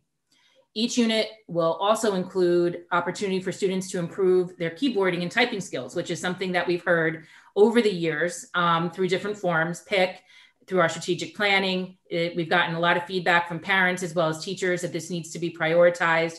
We've done different things in the past to try to address it, but we're very pleased to say that in this new course at the elementary level, students will have sustained and frequent opportunity to practice and improve upon those keyboarding and typing skills. So to that end, the curriculum department, we have purchased a district subscription to Typing Pal that will be used with the K-5 students. And what we were able to negotiate is a subscription for every student in the district for this year. We are writing an article for the weekly newsletter as we speak. So there will be more information shared with parents. Teachers will also be sharing information with parents at all levels. Again, Typing Pal incorporated those free subscriptions for all students K-12 this year for us. We kind of negotiated that deal with them. So that is an informational update. This evening on the voting agenda, we have some curriculum committees that are on one of the attachments, the curriculum attachment. And many of them are self-explanatory, but some of them maybe not so much. They are classes, they're new classes that we have talked about over the last couple months, both at board meetings and at curriculum committee meetings. So I just wanted to give a little bit more information about two of the courses. Maybe they're not so transparent in their title, let's say. So, and this is lifted exactly from our new course enrollment selection guide that is going to be released in the next couple of days on our website. Because remember, we've talked about the fact that we're migrating it over to an interactive platform on our website, that course selection guide. So our Modern Global Issues Honors class is a semester's course, and students will be examining various global issues and actions that can be taken by countries or individuals to really combat and rectify issues that different countries and subpopulations are facing around the world. The course will examine issues that fall within social studies themes such as political, economic, religious, cultural, militaristic or military, and social. So special attention will be paid to the United Nations Sustainable Development Goals, and many districts are adopting, not adopting, but integrating those goals into their course curriculums, and how different countries are addressing these goals. Students will become more informed of what is occurring at the present time, both domestically in our own country and globally. And they'll have an opportunity to explore diverse perspectives and understand the interconnectedness of the modern world that we live in, because we are a global society. In the Power and Prejudice Honors course, that is also a semester course, students will be introduced to problems and causes and possible solutions to different actions and events that may deny people their basic human rights, dignity, liberty, justice. It helps students develop awareness of the role of prejudice through literature and history, and students engage in the analysis of fiction and nonfiction through the lens of race, ethnicity, gender, class. And it's an essential component of this course is the role and responsibilities of us as individuals, each person within their given society, and the issues and the dilemmas that we all face. I have to say, when I taught many years ago, 20 years ago in Freehold Regional, I taught a course very similar to this. And what I found very interesting is that now, because of our connections with post-secondary institutions such as Kane and Seton Hall, we've really been able to enhance our curriculum when it comes to these courses. So these courses are going to be offered as dual enrollment courses. That means that students can earn college credit. And we did use course curriculum components of the course curriculum from Seton Hall to help us design the Modern Global Issues and the Power and Prejudice curriculum that we will be adapting and creating here in Middletown. And these two courses are going to be replacing a course that we used to run, Contemporary World Geography, that has had very low enrollment over the past couple of years. So I just wanted to highlight those two courses. Again, we have curriculum committees on the agenda tonight, teachers to begin crafting and putting together that curriculum. Those are courses that will be offered next year, and they are in the new course selection guide, and they are electives. There's other curriculum committees on there. I think they're a little bit more self-explanatory. Video game design, economics. But if you have any questions, feel free I'm more than happy to answer. And I think the only other thing we wanted to just talk about tonight on the voting agenda is there is the readoption of our evaluation models and rubrics. This year, due to the ever-changing nature of instruction, given the public health emergency, the New Jersey Department of Education gave all districts flexibility in how we have to conduct and implement our evaluations with staff. Traditionally, evaluations would all be done in the classroom with live in-person instruction. Given the fact that many districts have only been in virtual, unlike us where we've been in person and virtual, and because districts are shifting back and forth, given requirements for quarantining and such, and closures because of the New Jersey Department of Health guidelines, they are giving districts flexibility to do teacher evaluations, support specialist evaluations, and administrator evaluations virtually. So they have given us very specific criteria. Mrs. O'Hagan has shared this information with all district staff She'll be updating them again. I know this week she's working on some more information and details for them. And she has conducted training with all of our evaluators to ensure that they are following and they're in compliance with the New Jersey Department of Education requirements.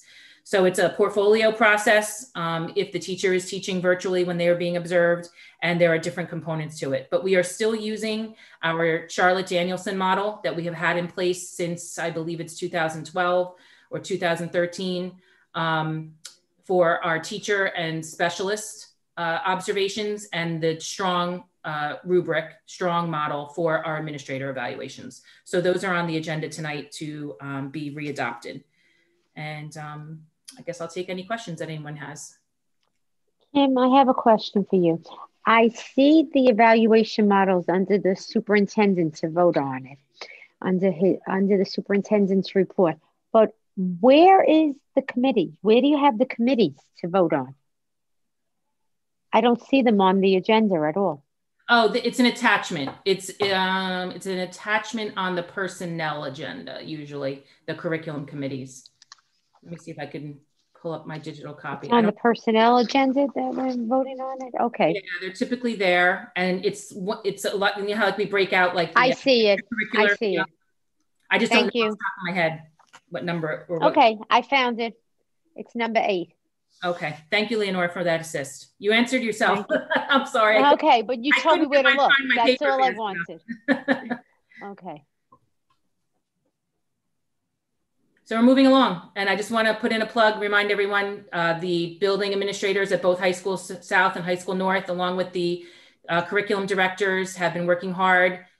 We have our 8th grade open house tomorrow night. It's a virtual one, and it will also be a combined information session on our high school academies and pathways. So we're going to see how it goes. We're going to try it virtually, but a lot of information will be shared tomorrow night. Thank you. Thanks, Kim. Moving on to Pat Ranella with student activities. All right, good evening, everyone. We just have one voting agenda item, and that is the appointment of Mr. Kirkpatrick as the district HIB coordinator for the 2020-2021 school year. Great. And congratulations again. We don't have anything for shared services tonight, just to say thank you to the Department of Health for assisting Mrs. Walker during this global pandemic. So helpful when we work together towards a common goal. The town and the district are greatly appreciative of this collaboration. Thank you. Strategic planning, we did. So we're good. So committee's over. And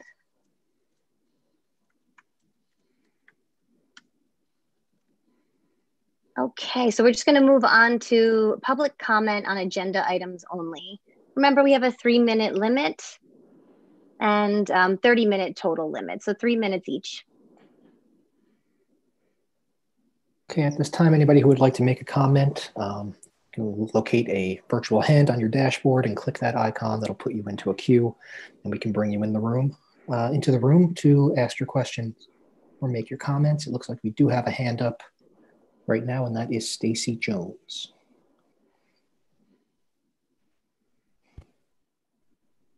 Hello, can you hear me? Hi, Stacy. Hi, thank you.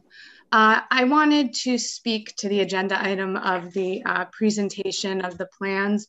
As someone who's attended all of the strategic planning forums, I was a little bit alarmed by some of the options presented here.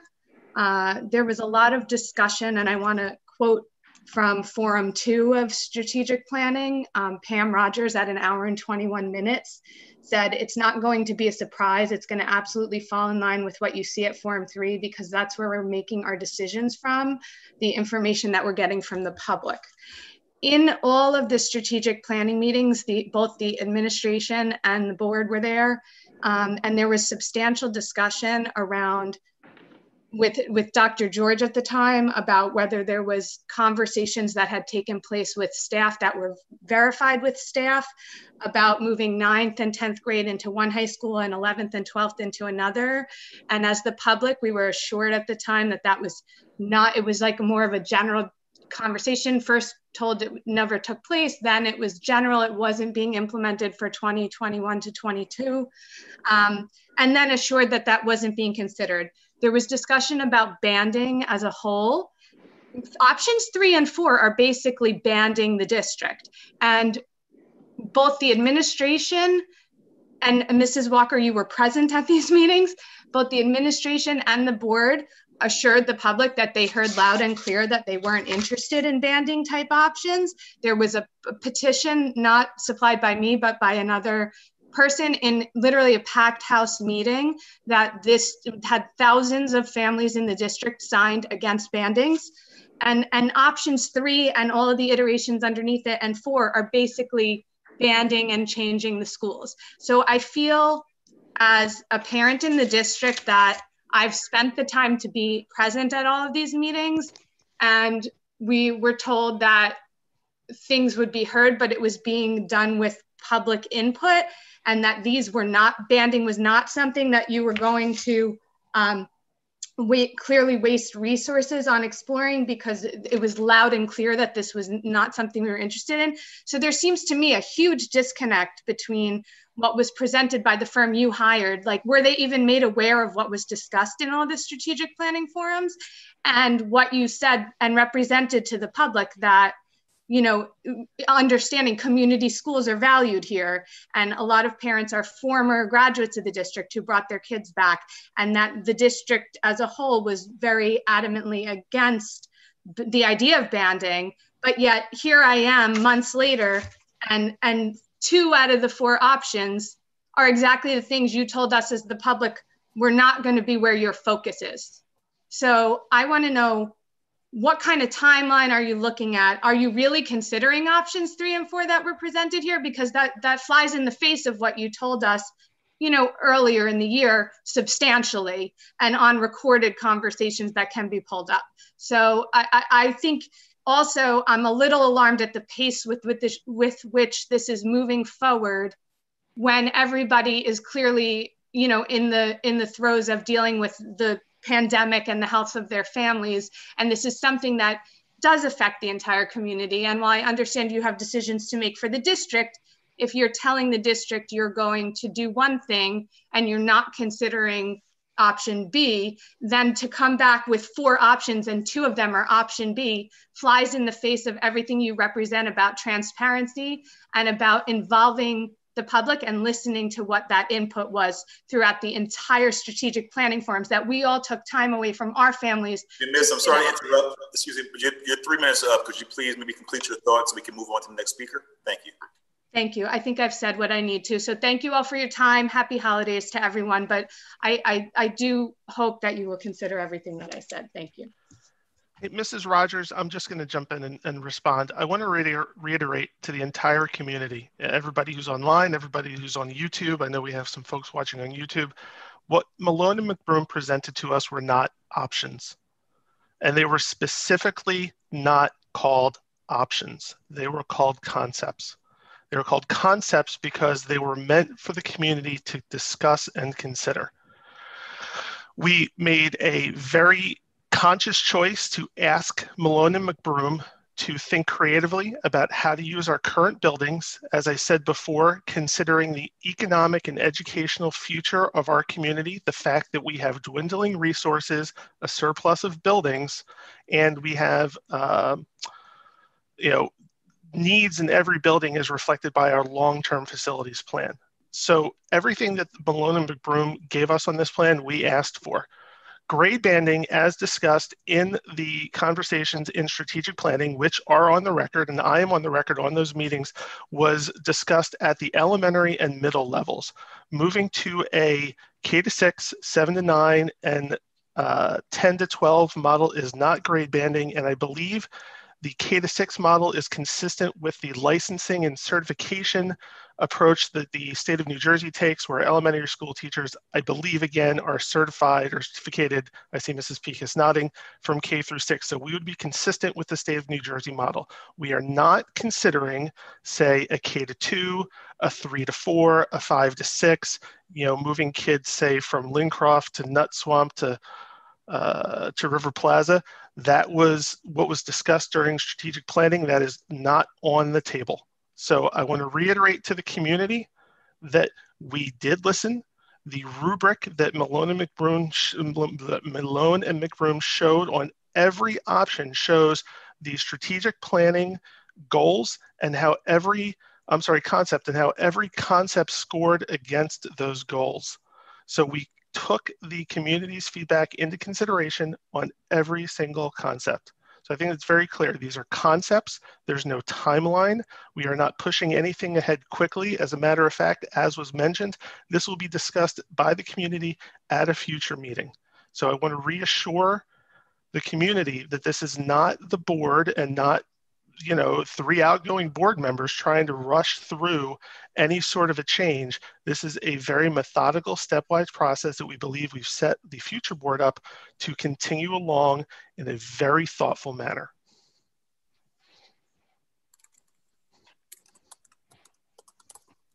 Well said, Nick. We're going to move on to a motion. I need a motion to approve. Wait, I think there are more. Are there more people? Yes, we have two more sorry, hands Chris. I raised. thought you said we have one. Next, we have Rachel Konopka. Hi, everybody. Can you hear me? Great. Thank you. I just wanted to thank Malone and McBroom for the thoroughness of the presentation. Having gone to all the strategic planning sessions and also just board meetings in general for the past 4 or so years, I know that this has been a long time coming to kind of get to the point where we combine the concepts with some data and lay it all out. And I think this was a very good kind of starting point heading into 2021. It was just some of the options, I won't call them options, some of the concepts were very interesting to me. They're not things that I had kind of thought of myself, and I know they hadn't been formally discussed. So I think it's important for all of us, members of the public, parents, and administrators and board members, to be able to see the full menu of what we could do so that we can have more confidence in whatever it is we end up doing down the road. So I recognized kind of some of the banding implementation that was included in this, and I kind of raised my eyebrows a little bit too, but I also think it's very important for us to consider all of this in order to know that whatever we do decide, we feel confident that we picked the right one. You want to look at the full universe before you pick where you're going. So I appreciated that. One of the big things I think that we have to figure out, obviously, is costing estimates. I think some of those options will cost significantly more than others. And I'm curious, I apologize, I missed the very, very beginning of the presentation, but when would the costing estimates happen and who would be providing them? Is this a matter where the board and the administration would kind of use public feedback coming from the forum and then narrow down what we think people would like and then get it all costed out? Or is it going to be costed out before we evaluate it? Because I think, a $100 million solution versus a $2 million solution, that's a really big difference. And it should be factored in when the public is responding, would be my request. So that was one thing on that. And then I just wanted to comment on 2 quick other things. One is to say thank you for the increased focus on the keyboarding skills at the elementary level. I know I spoke at a meeting a while ago about that because I still have a hunt and pecker. So I think that that's huge. I think that will benefit our kids leading in, to their adult lives very, very much. So thank you for doing that and for kind of helping to play catch up with the kids who maybe didn't have as much keyboarding as elementary students. I think that will help too. And then my other comment / question has to do with the evaluation process. At a PIC meeting last year, I can't remember which month, but Mrs. O'Hagan went through kind of a little bit about the evaluation process and also the tenure process in our district right now. And one of the things that I commented on, and I think some others did too, was if there was an opportunity to incorporate student feedback and maybe to a certain degree even parent feedback as part of the evaluation, specifically to address the teachers who are doing a tremendous job. And I think maybe people aren't as inclined to send positive emails about a staff member as they are to send concerns. And I think that might be something that would help if there was a more formalized use of student feedback or parent feedback when teacher evaluations or specifically tenure considerations are done. That's it. Thank you guys very much. Happy holidays. Thanks. Okay. Happy holidays. Thank you. Sorry about that. It's okay. Next is John Chillette. Good evening, Board of Education members, Mrs. Walker, Mr. Taylor, Mrs. Doherty, district administrators. My name is John Chillette. I am the president of the Middletown Township Education Association. I am here this evening to publicly present to you the results of the association's ratification vote of a one-year extension of our collective bargaining agreement. The members of the association have overwhelmingly voted to ratify the contract. There were 587 yes votes and 18 no votes for a total of 605 votes cast totally. Thank you very much. Thank you, John. I'm not seeing any more hands raised at this time. Okay, so now I would like to make a motion to approve the minutes from our executive session on November 18th, 2020, and our regular voting meeting on November 18th, 2020. So moved. Seconded. All in favor? Aye. Aye. Opposed? And abstentions? Abstention. So we have one abstention, Mrs. Minuez. Amy? I can't see you. Did you get that? Yes. Okay. All right. For my report of the president this evening, I'd like to say, wish a very happy holidays to all of our Middletown Township families. I know that this year won't be the same as usual, but hopefully we'll make some new traditions this year going forward and hope for next year to be back to our traditional holidays again. I would also like to wish our teachers a very happy holiday. And I think we've learned now more than ever how valuable our teachers are. This board definitely values them. And I would like to thank Mr. Chillette for a very pleasant negotiation season, I'll call it. We had, what, 4 or 5 months of this. I would like to make a motion to approve the agreement, the memorandum of agreement between the Middletown Township Board of Education and the Middletown Township Education Association, please. So moved. Seconded. Discussion. Mrs. Rogers, if I terms. Oh, thanks, Mr. Taylor. No problem, Mr. DeFranco. If I may, Mr. Rogers and board members, give a brief summary. Yes, please. And community.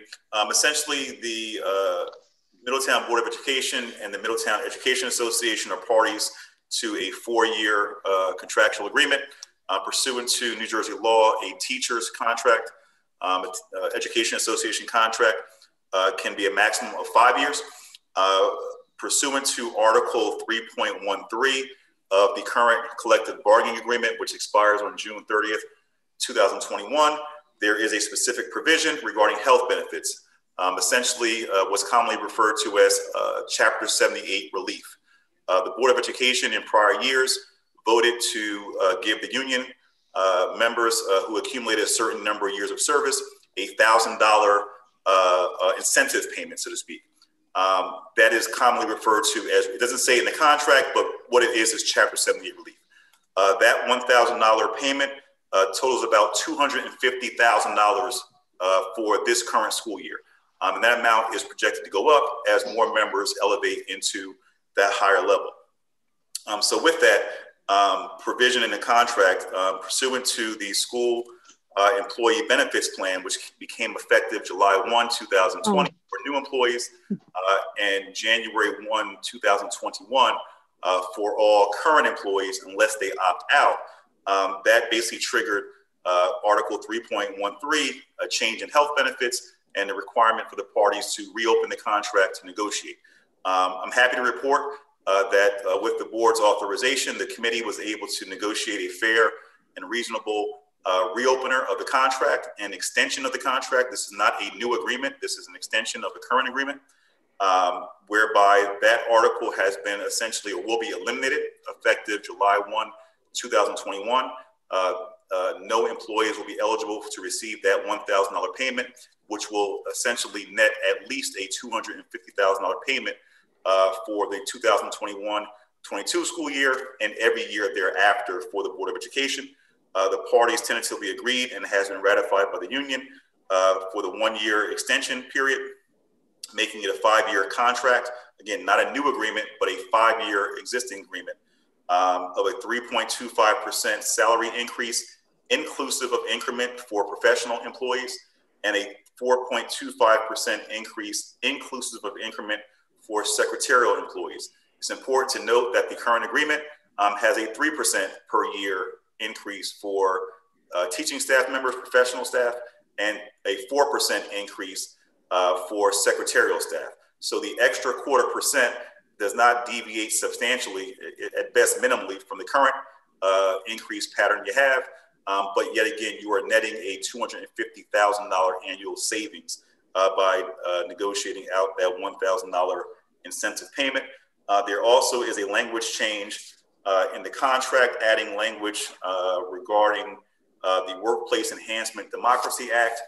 That's a statute that became effective about a year or two ago, which in a nutshell gives the union the right to have access to certain information of new hires and existing employees that are employed within the bargaining unit: name, address, personal email, work email, etc.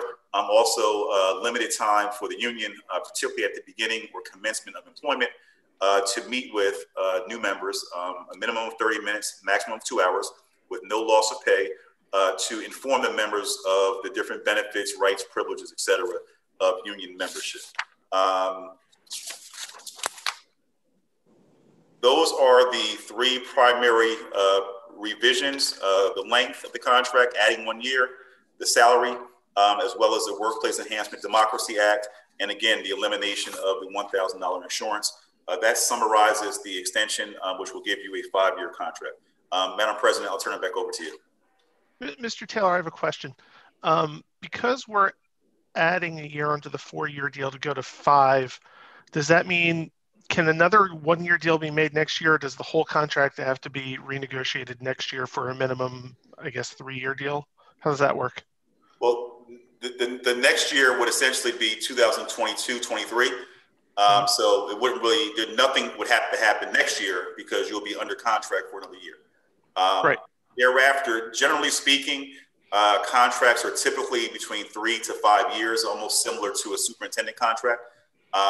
There are occasions when a contract, let's say, expires. So let's say theoretically on June 30th, 2022, the parties aren't able to reach a successor agreement, and you find yourself in 2024, and you've been negotiating for 2 years.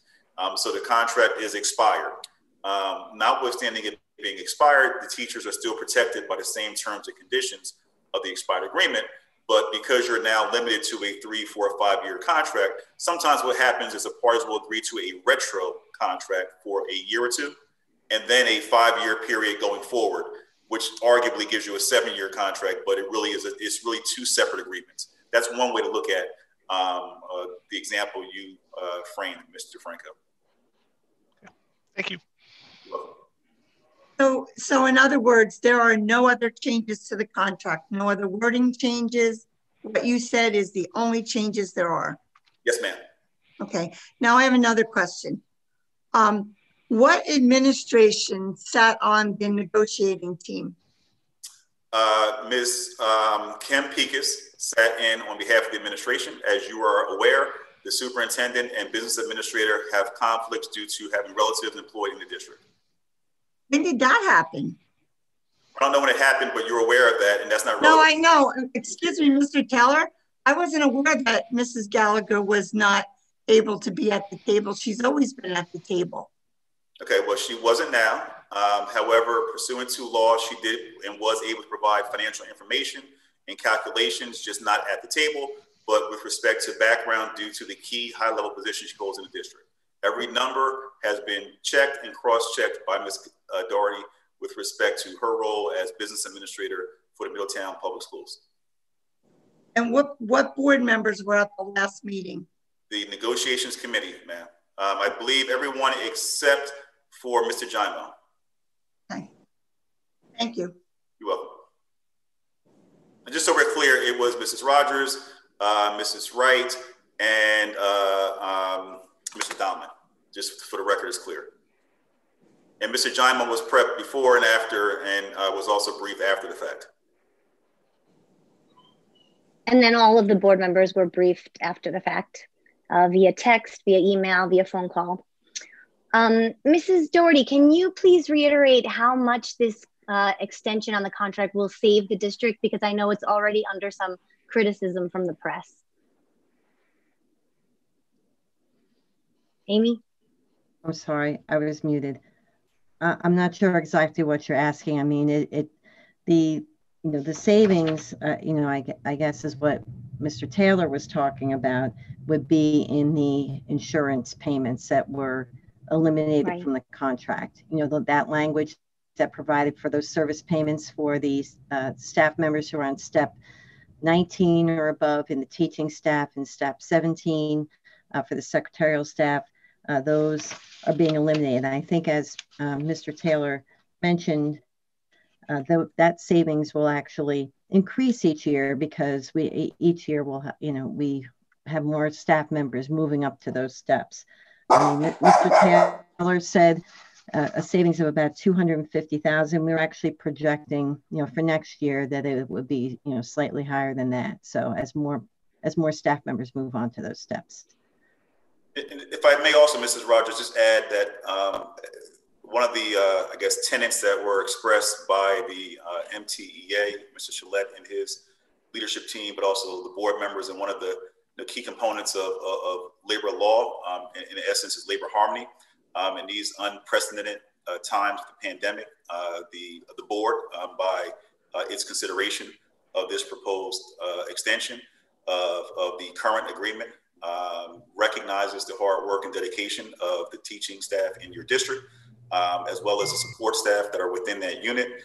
It provides a sense of stability in very unstable times, and allows the educators and administrators to focus on educating the children in your school district rather than negotiating a successor contract at some later time. So it's something that does significantly help build and boost morale, both of your members covered by the union contract, but also your administrators.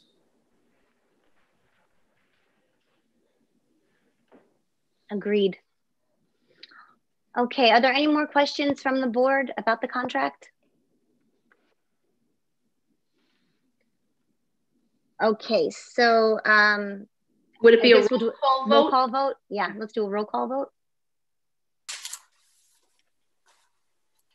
Okay, on item number 1, under report of the president, the resolution to approve the memorandum of agreement between the Middletown Township Board of Education and the Middletown Township Education Association. The motion has been moved and seconded. Roll call, Mrs. Caminiti. Yes. Mr. DeFranco. Thank you very much to our teachers and our staff members in this contract. Yes. Mr. Donlin. Yes. Mr. Jaimo. Yes. Mr. Little. Yes. Mrs. Minuis. I'm sorry, you're muted, Mrs. Minuis. I would like to thank our teachers for all their hard work. I'm going to vote yes, but I'm not happy with the lack of information and the lack of timing that we got the memorandum of agreement at 5:30 tonight. Mrs. Wright. I vote yes. Mrs. Stella. Definitely yes. Mrs. Rogers. Yes, thank you to my kids' teachers, especially who have eyes in the back of their head with this hybrid learning model. Absolutely yes. Thank you. Excuse me, Mrs. Rogers, may I just make one more point of clarification with respect to the process? The MTEA, as well as your administration, Mrs. Pekas in particular, worked diligently on this process, as well as the entire committee. The board, in an effort to be as transparent as possible, posted the approval of the MOU on the agenda as of last Friday. Based upon it being a personnel and contractual negotiation matter, it is not and would not have been appropriate to put the terms of the tentative agreement on the agenda. However, out of an abundance of transparency, they put as much as possible, they being the board, through the leadership of Mrs. Rogers, on the agenda. It's also important to note that the timing of the board members receiving the MOU is directly related to the fact that we were in negotiations up to and through about 2 p.m. this afternoon, finalizing the language of the MOU, specifically regarding one of the provisions in it for the Workplace Enhancement Democracy Act. Mrs. Pekas and I had a conference call with John Chalette, his vice president, forgive me, I can't recall his name at this point in time, and Lorraine Tesoro on Sunday morning at 10 a.m. It lasted until about 11:15 a.m., negotiating and finalizing the last provisions. The MTEA worked diligently to schedule a special session over the weekend. They met on Monday and they ratified the contract yesterday, subject to us finalizing the language. So the quote unquote lack of information, the board and the committee had all the information, subject to finalizing some of the legality of the terms. Once we did that, it was sent over to the board members and administration. Thank you, Mrs. Rogers. Sure. Okay. Thank you, everybody. Let's move on to the report of the business administrator, the board secretary. I need a motion to approve numbers 1 through 4. So moved. Second. Discussion. All in favor? Aye. Aye. Opposed? Abstentions? I need a motion to approve. I'm sorry, Mary Ellen, did you have a report? Yes, I did have a report. Sorry. I just wanted to talk a little bit about phase 5 of our reopening plan. This past Monday, we're very happy that we were able to start implementing our phase 5 plan, which phase 5 gives the opportunity for students who are learning virtually from the beginning of the year to come back or actually not even come back, they haven't been here, to enter the classroom and participate in instruction in person on campus. So we had been trying to start, implementing this phase for, 2 months, I think, or a month. It's 2 months. We skipped a month, so it's been 2 months. And going all in was going to be difficult. So we broke it up to a more gradual increase in the number of students coming in at one time. So on Monday, we had some of our students start, and the rest of the students have the opportunity to begin. Anyone who didn't begin this Monday will have the opportunity to begin in-person instruction the first week in January that we are back to in-person instruction. So those parents will be getting a call from someone in the school. We need that information to help teachers prepare for the students, and that call will also help the parent understand, the schedule and different things that are going on in the classroom to help the transition of the student back in the classroom. So as I said, we were very happy to be able to move in that direction, to move forward with our reentry plan, which had stalled for a while. Now we're going to continue after we get this implemented in January. We'll, in the beginning of January, we'll begin to, look at the health data in terms of how we can move forward with lunch and phase 6. So that's to come. Hopefully we can keep moving along at a pace that, keeps our schools open. It doesn't go too fast and causes us to close. Our goal is to keep our schools open, and our goal is also to get all of our students back.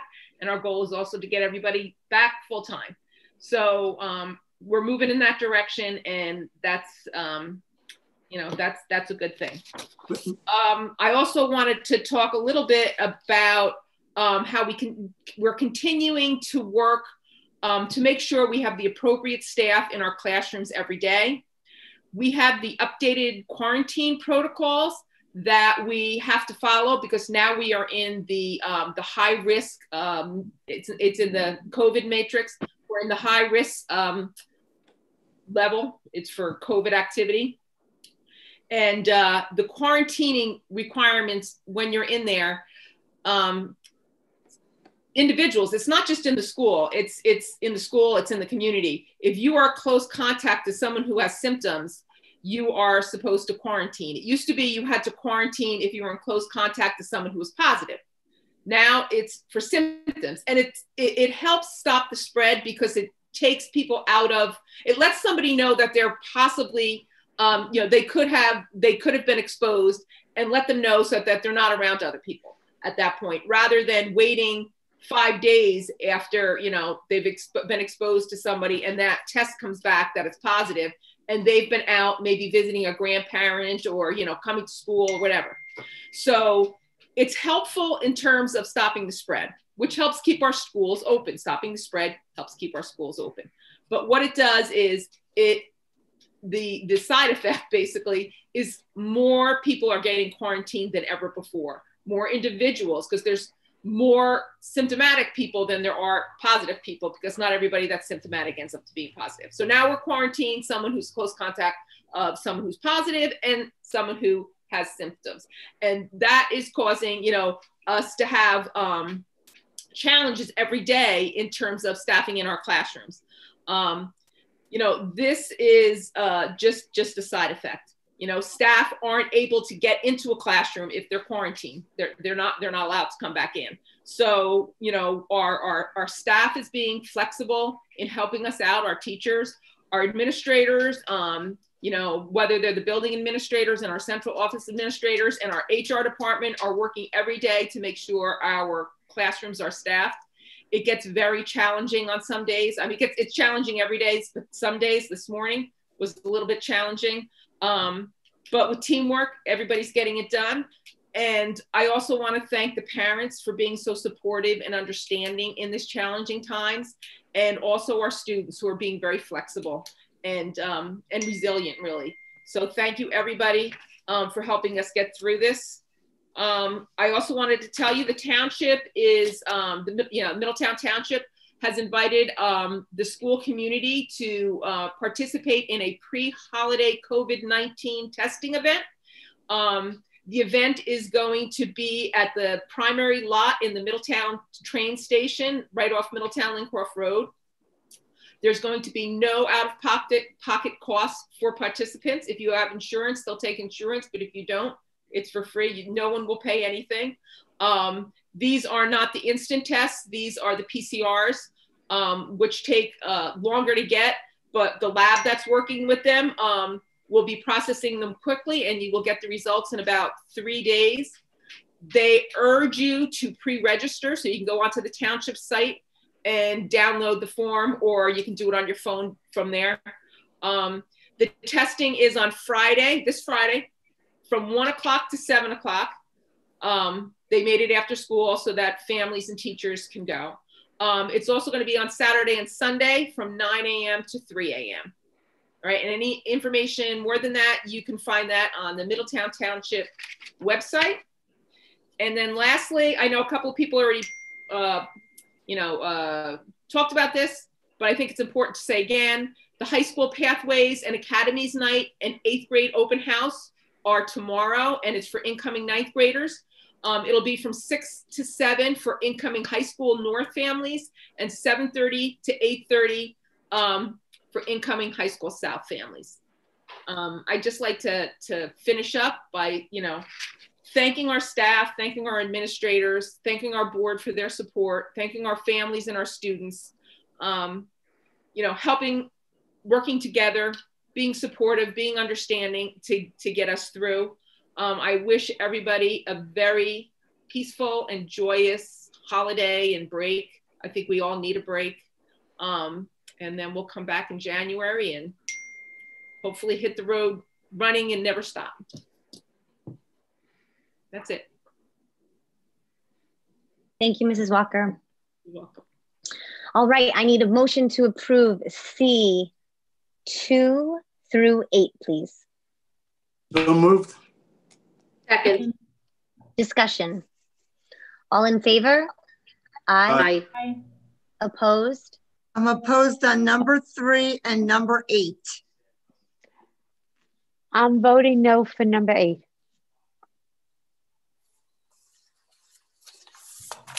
Abstentions?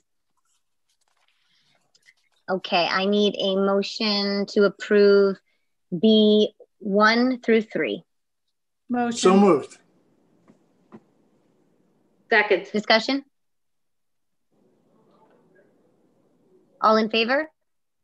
Aye. Aye. Opposed? Abstention.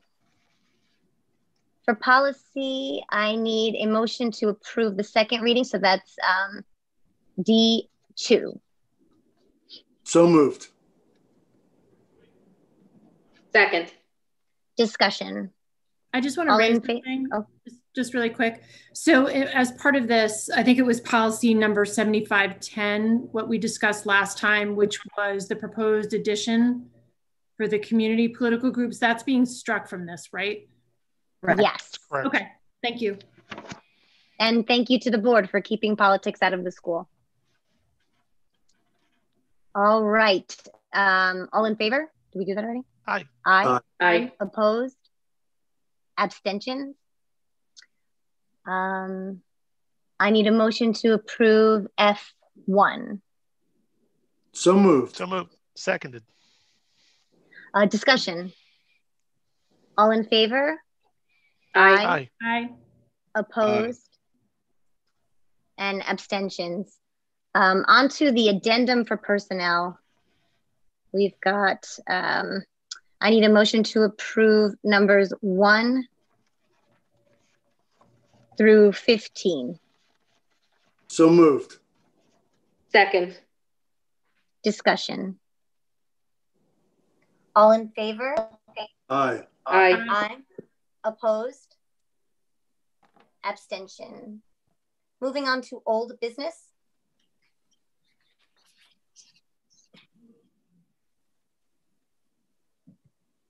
If there's no old business, I'll move on to new business from the board. Mrs. Rogers, I have an item. Sure. I just wanted to say thank you as an outgoing board member to my fellow board members. You guys, all 8 men and women that I'm working with here, are just dedicated, involved, knowledgeable. There's an institutional memory on this board that will continue. And I think that you're poised to do great things going forward. Mrs. Walker and the administration, thank you so much. I've learned more about public education in the last 3 years than I ever thought I would learn. Some of it I can't believe. But you are all tireless workers with nothing but the best for our children at heart, and the hours that you put in go far beyond what any average member of the public would know without actually paying attention. It's incredible the amount of work you all do. So just thank you. This has been a great experience for me, and I look forward to all of you doing great things. Thanks, Nick. Thank you. Thank you, Nick. And Pam, Nick and Robin, thank you for everything you've done. Thank you for being such great colleagues through the agreements, disagreements, the conversations, and the amount of work that you put in over the last years. It's been a pleasure. And I can only say that all the decisions and all the things that you've talked about come from your heart, and I think from what you think is right in general. And I always appreciate that. And I'll miss you guys and hopefully see you guys around still. So thank you very much. I'll still call you and bug you, John. Listen, Nick, Robin, Pam, just want to say thank you very much for all the collaboration, the hard work, the ideas, the innovation. And you know what? You'll be back somewhere. Robin, you'll still be working in the schools. Yep. And I'm sure Nick and Pam will still continue to support the community. Thanks, Mike. Forever friends. Yep. Thank you, Mike. That's right. This is not goodbye. We'll still all be friends. It's just, we won't be working together as much at 7 p.m. at committee meetings every night. But I'm sure we'll still be involved. I got to be honest, I lost my connection for a little bit there. I don't know what's going on. Are we ready to move on to public comment? I believe so. I don't know. Yes. Okay. Again, let's open for public comment, 3 minutes each, 30-minute limit. okay, anybody who would like to make a comment, just as before, on your dashboard, you will select the hand icon, go into a queue, and we will bring you into the room in order. We will start with Stacy Jones.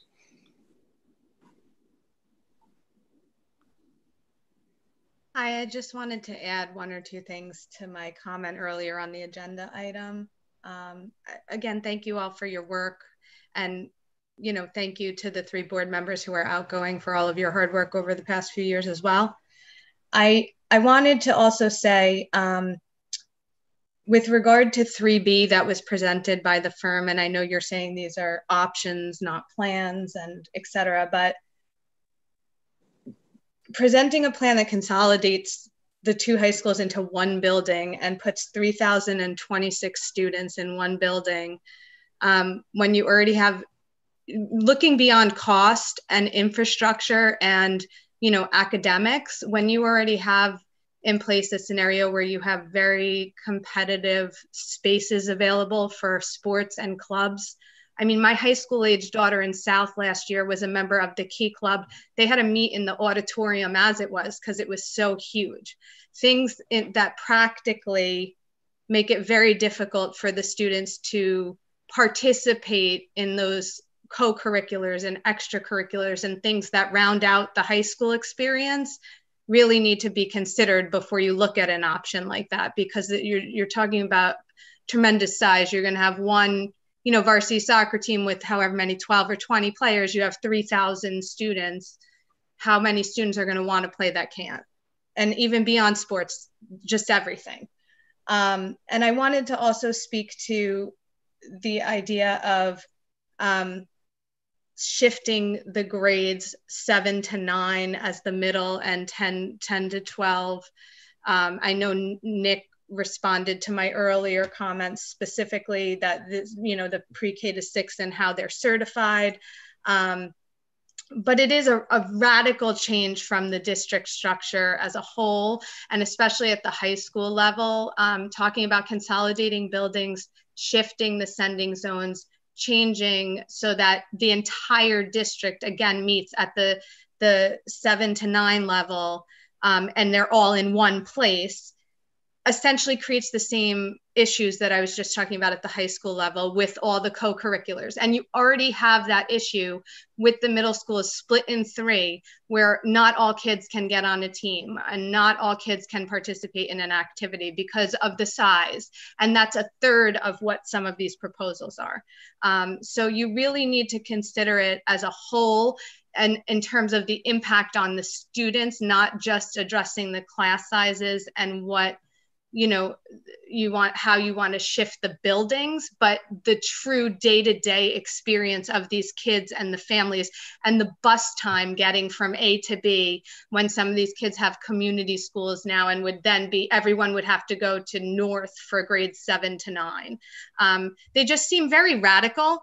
And I hope that you really consider and present to the public with a lot of time for comment and a lot of input that's truly considered. And with that, I'll wrap up and say thank you for all your hard work through the pandemic, trying to keep the students in class and trying to, get the phases moving forward, and for all the work you guys do behind the scenes. It's appreciated.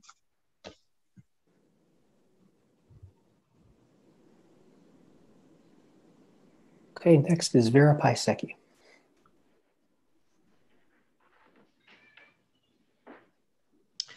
Hi, Vera Pasecki, Ashar Drive, Middletown. I just wanted to comment on some of the communication or what has been happening. I know both of the high schools have pivoted to virtual, but before that, there appeared to be people were allowed who were opting hybrid to move their kids virtual through the holidays. Although some teachers told my son and their friends that if the child didn't show up, they just marked them virtual present. I understand if it's through the holidays, but I feel like the communication has to be better to know who's actually going to be hybrid and who's actually going to be virtual. Because I think there's a presumption that you can, if you're hybrid, you can just go virtual whenever you want. And there's no way I am going to get my son or his friends back in when they're sitting in a classroom with 1 or 2 or 3 other kids. So if we can make sure that the communication is clear on that, particularly going into the new year. Also, the other communication, some teachers say the plexiglass is optional, some say it isn't, so I just think as things have changed that maybe we just need to firm up the communication on some of the things that have been changing. Otherwise, I don't know how you go forward and plan. Currently, I mean, given the attendance that was happening at South last week before they went virtual, you could have combined both cohorts and let them gone 5 days a week. There were so few people in there. So thank you, everybody. Have a great holiday. Appreciate all the work. Thanks.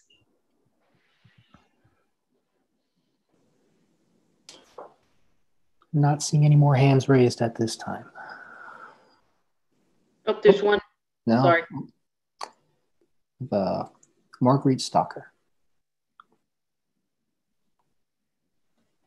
Hi, thanks for taking my question. First of all, I wanted to say I'd like to thank Robin, Pam, and Nick for their tireless hours devoted to the students of Middletown. Their leadership of and commitment to our community represents the best of Middletown. You will be missed. Joan, Lenora, Tom, Mike, Deborah, I look forward to your continued leadership moving forward. On a different note, at the start of this meeting, there was a mention of a lawsuit. Can someone please elaborate on that? Mrs. Rogers, the lawsuit was discussed in closed executive session. It's pending litigation, and the board cannot comment on the litigation at this time.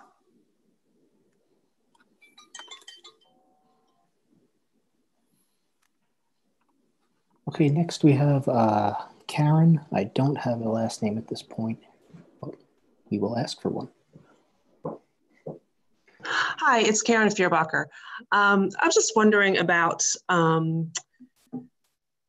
with the virtual. It's the phases are taking such a long time and a lot of delays.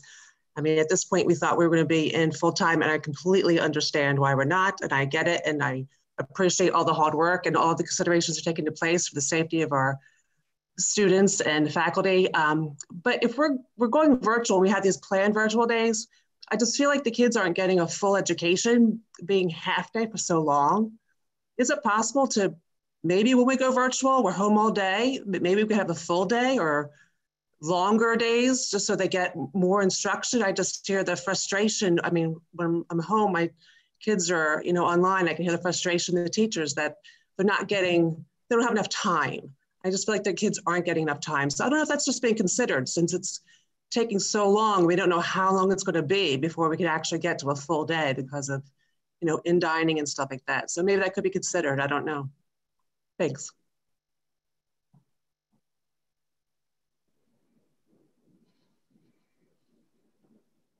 Okay, not seeing any more hands raised at this time. Okay, thank you.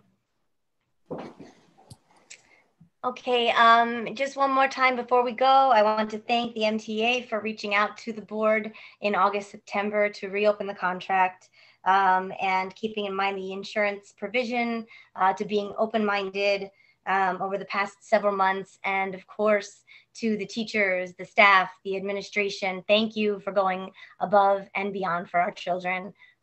Very, very happy holidays. And with that, I'd like a motion to adjourn this meeting.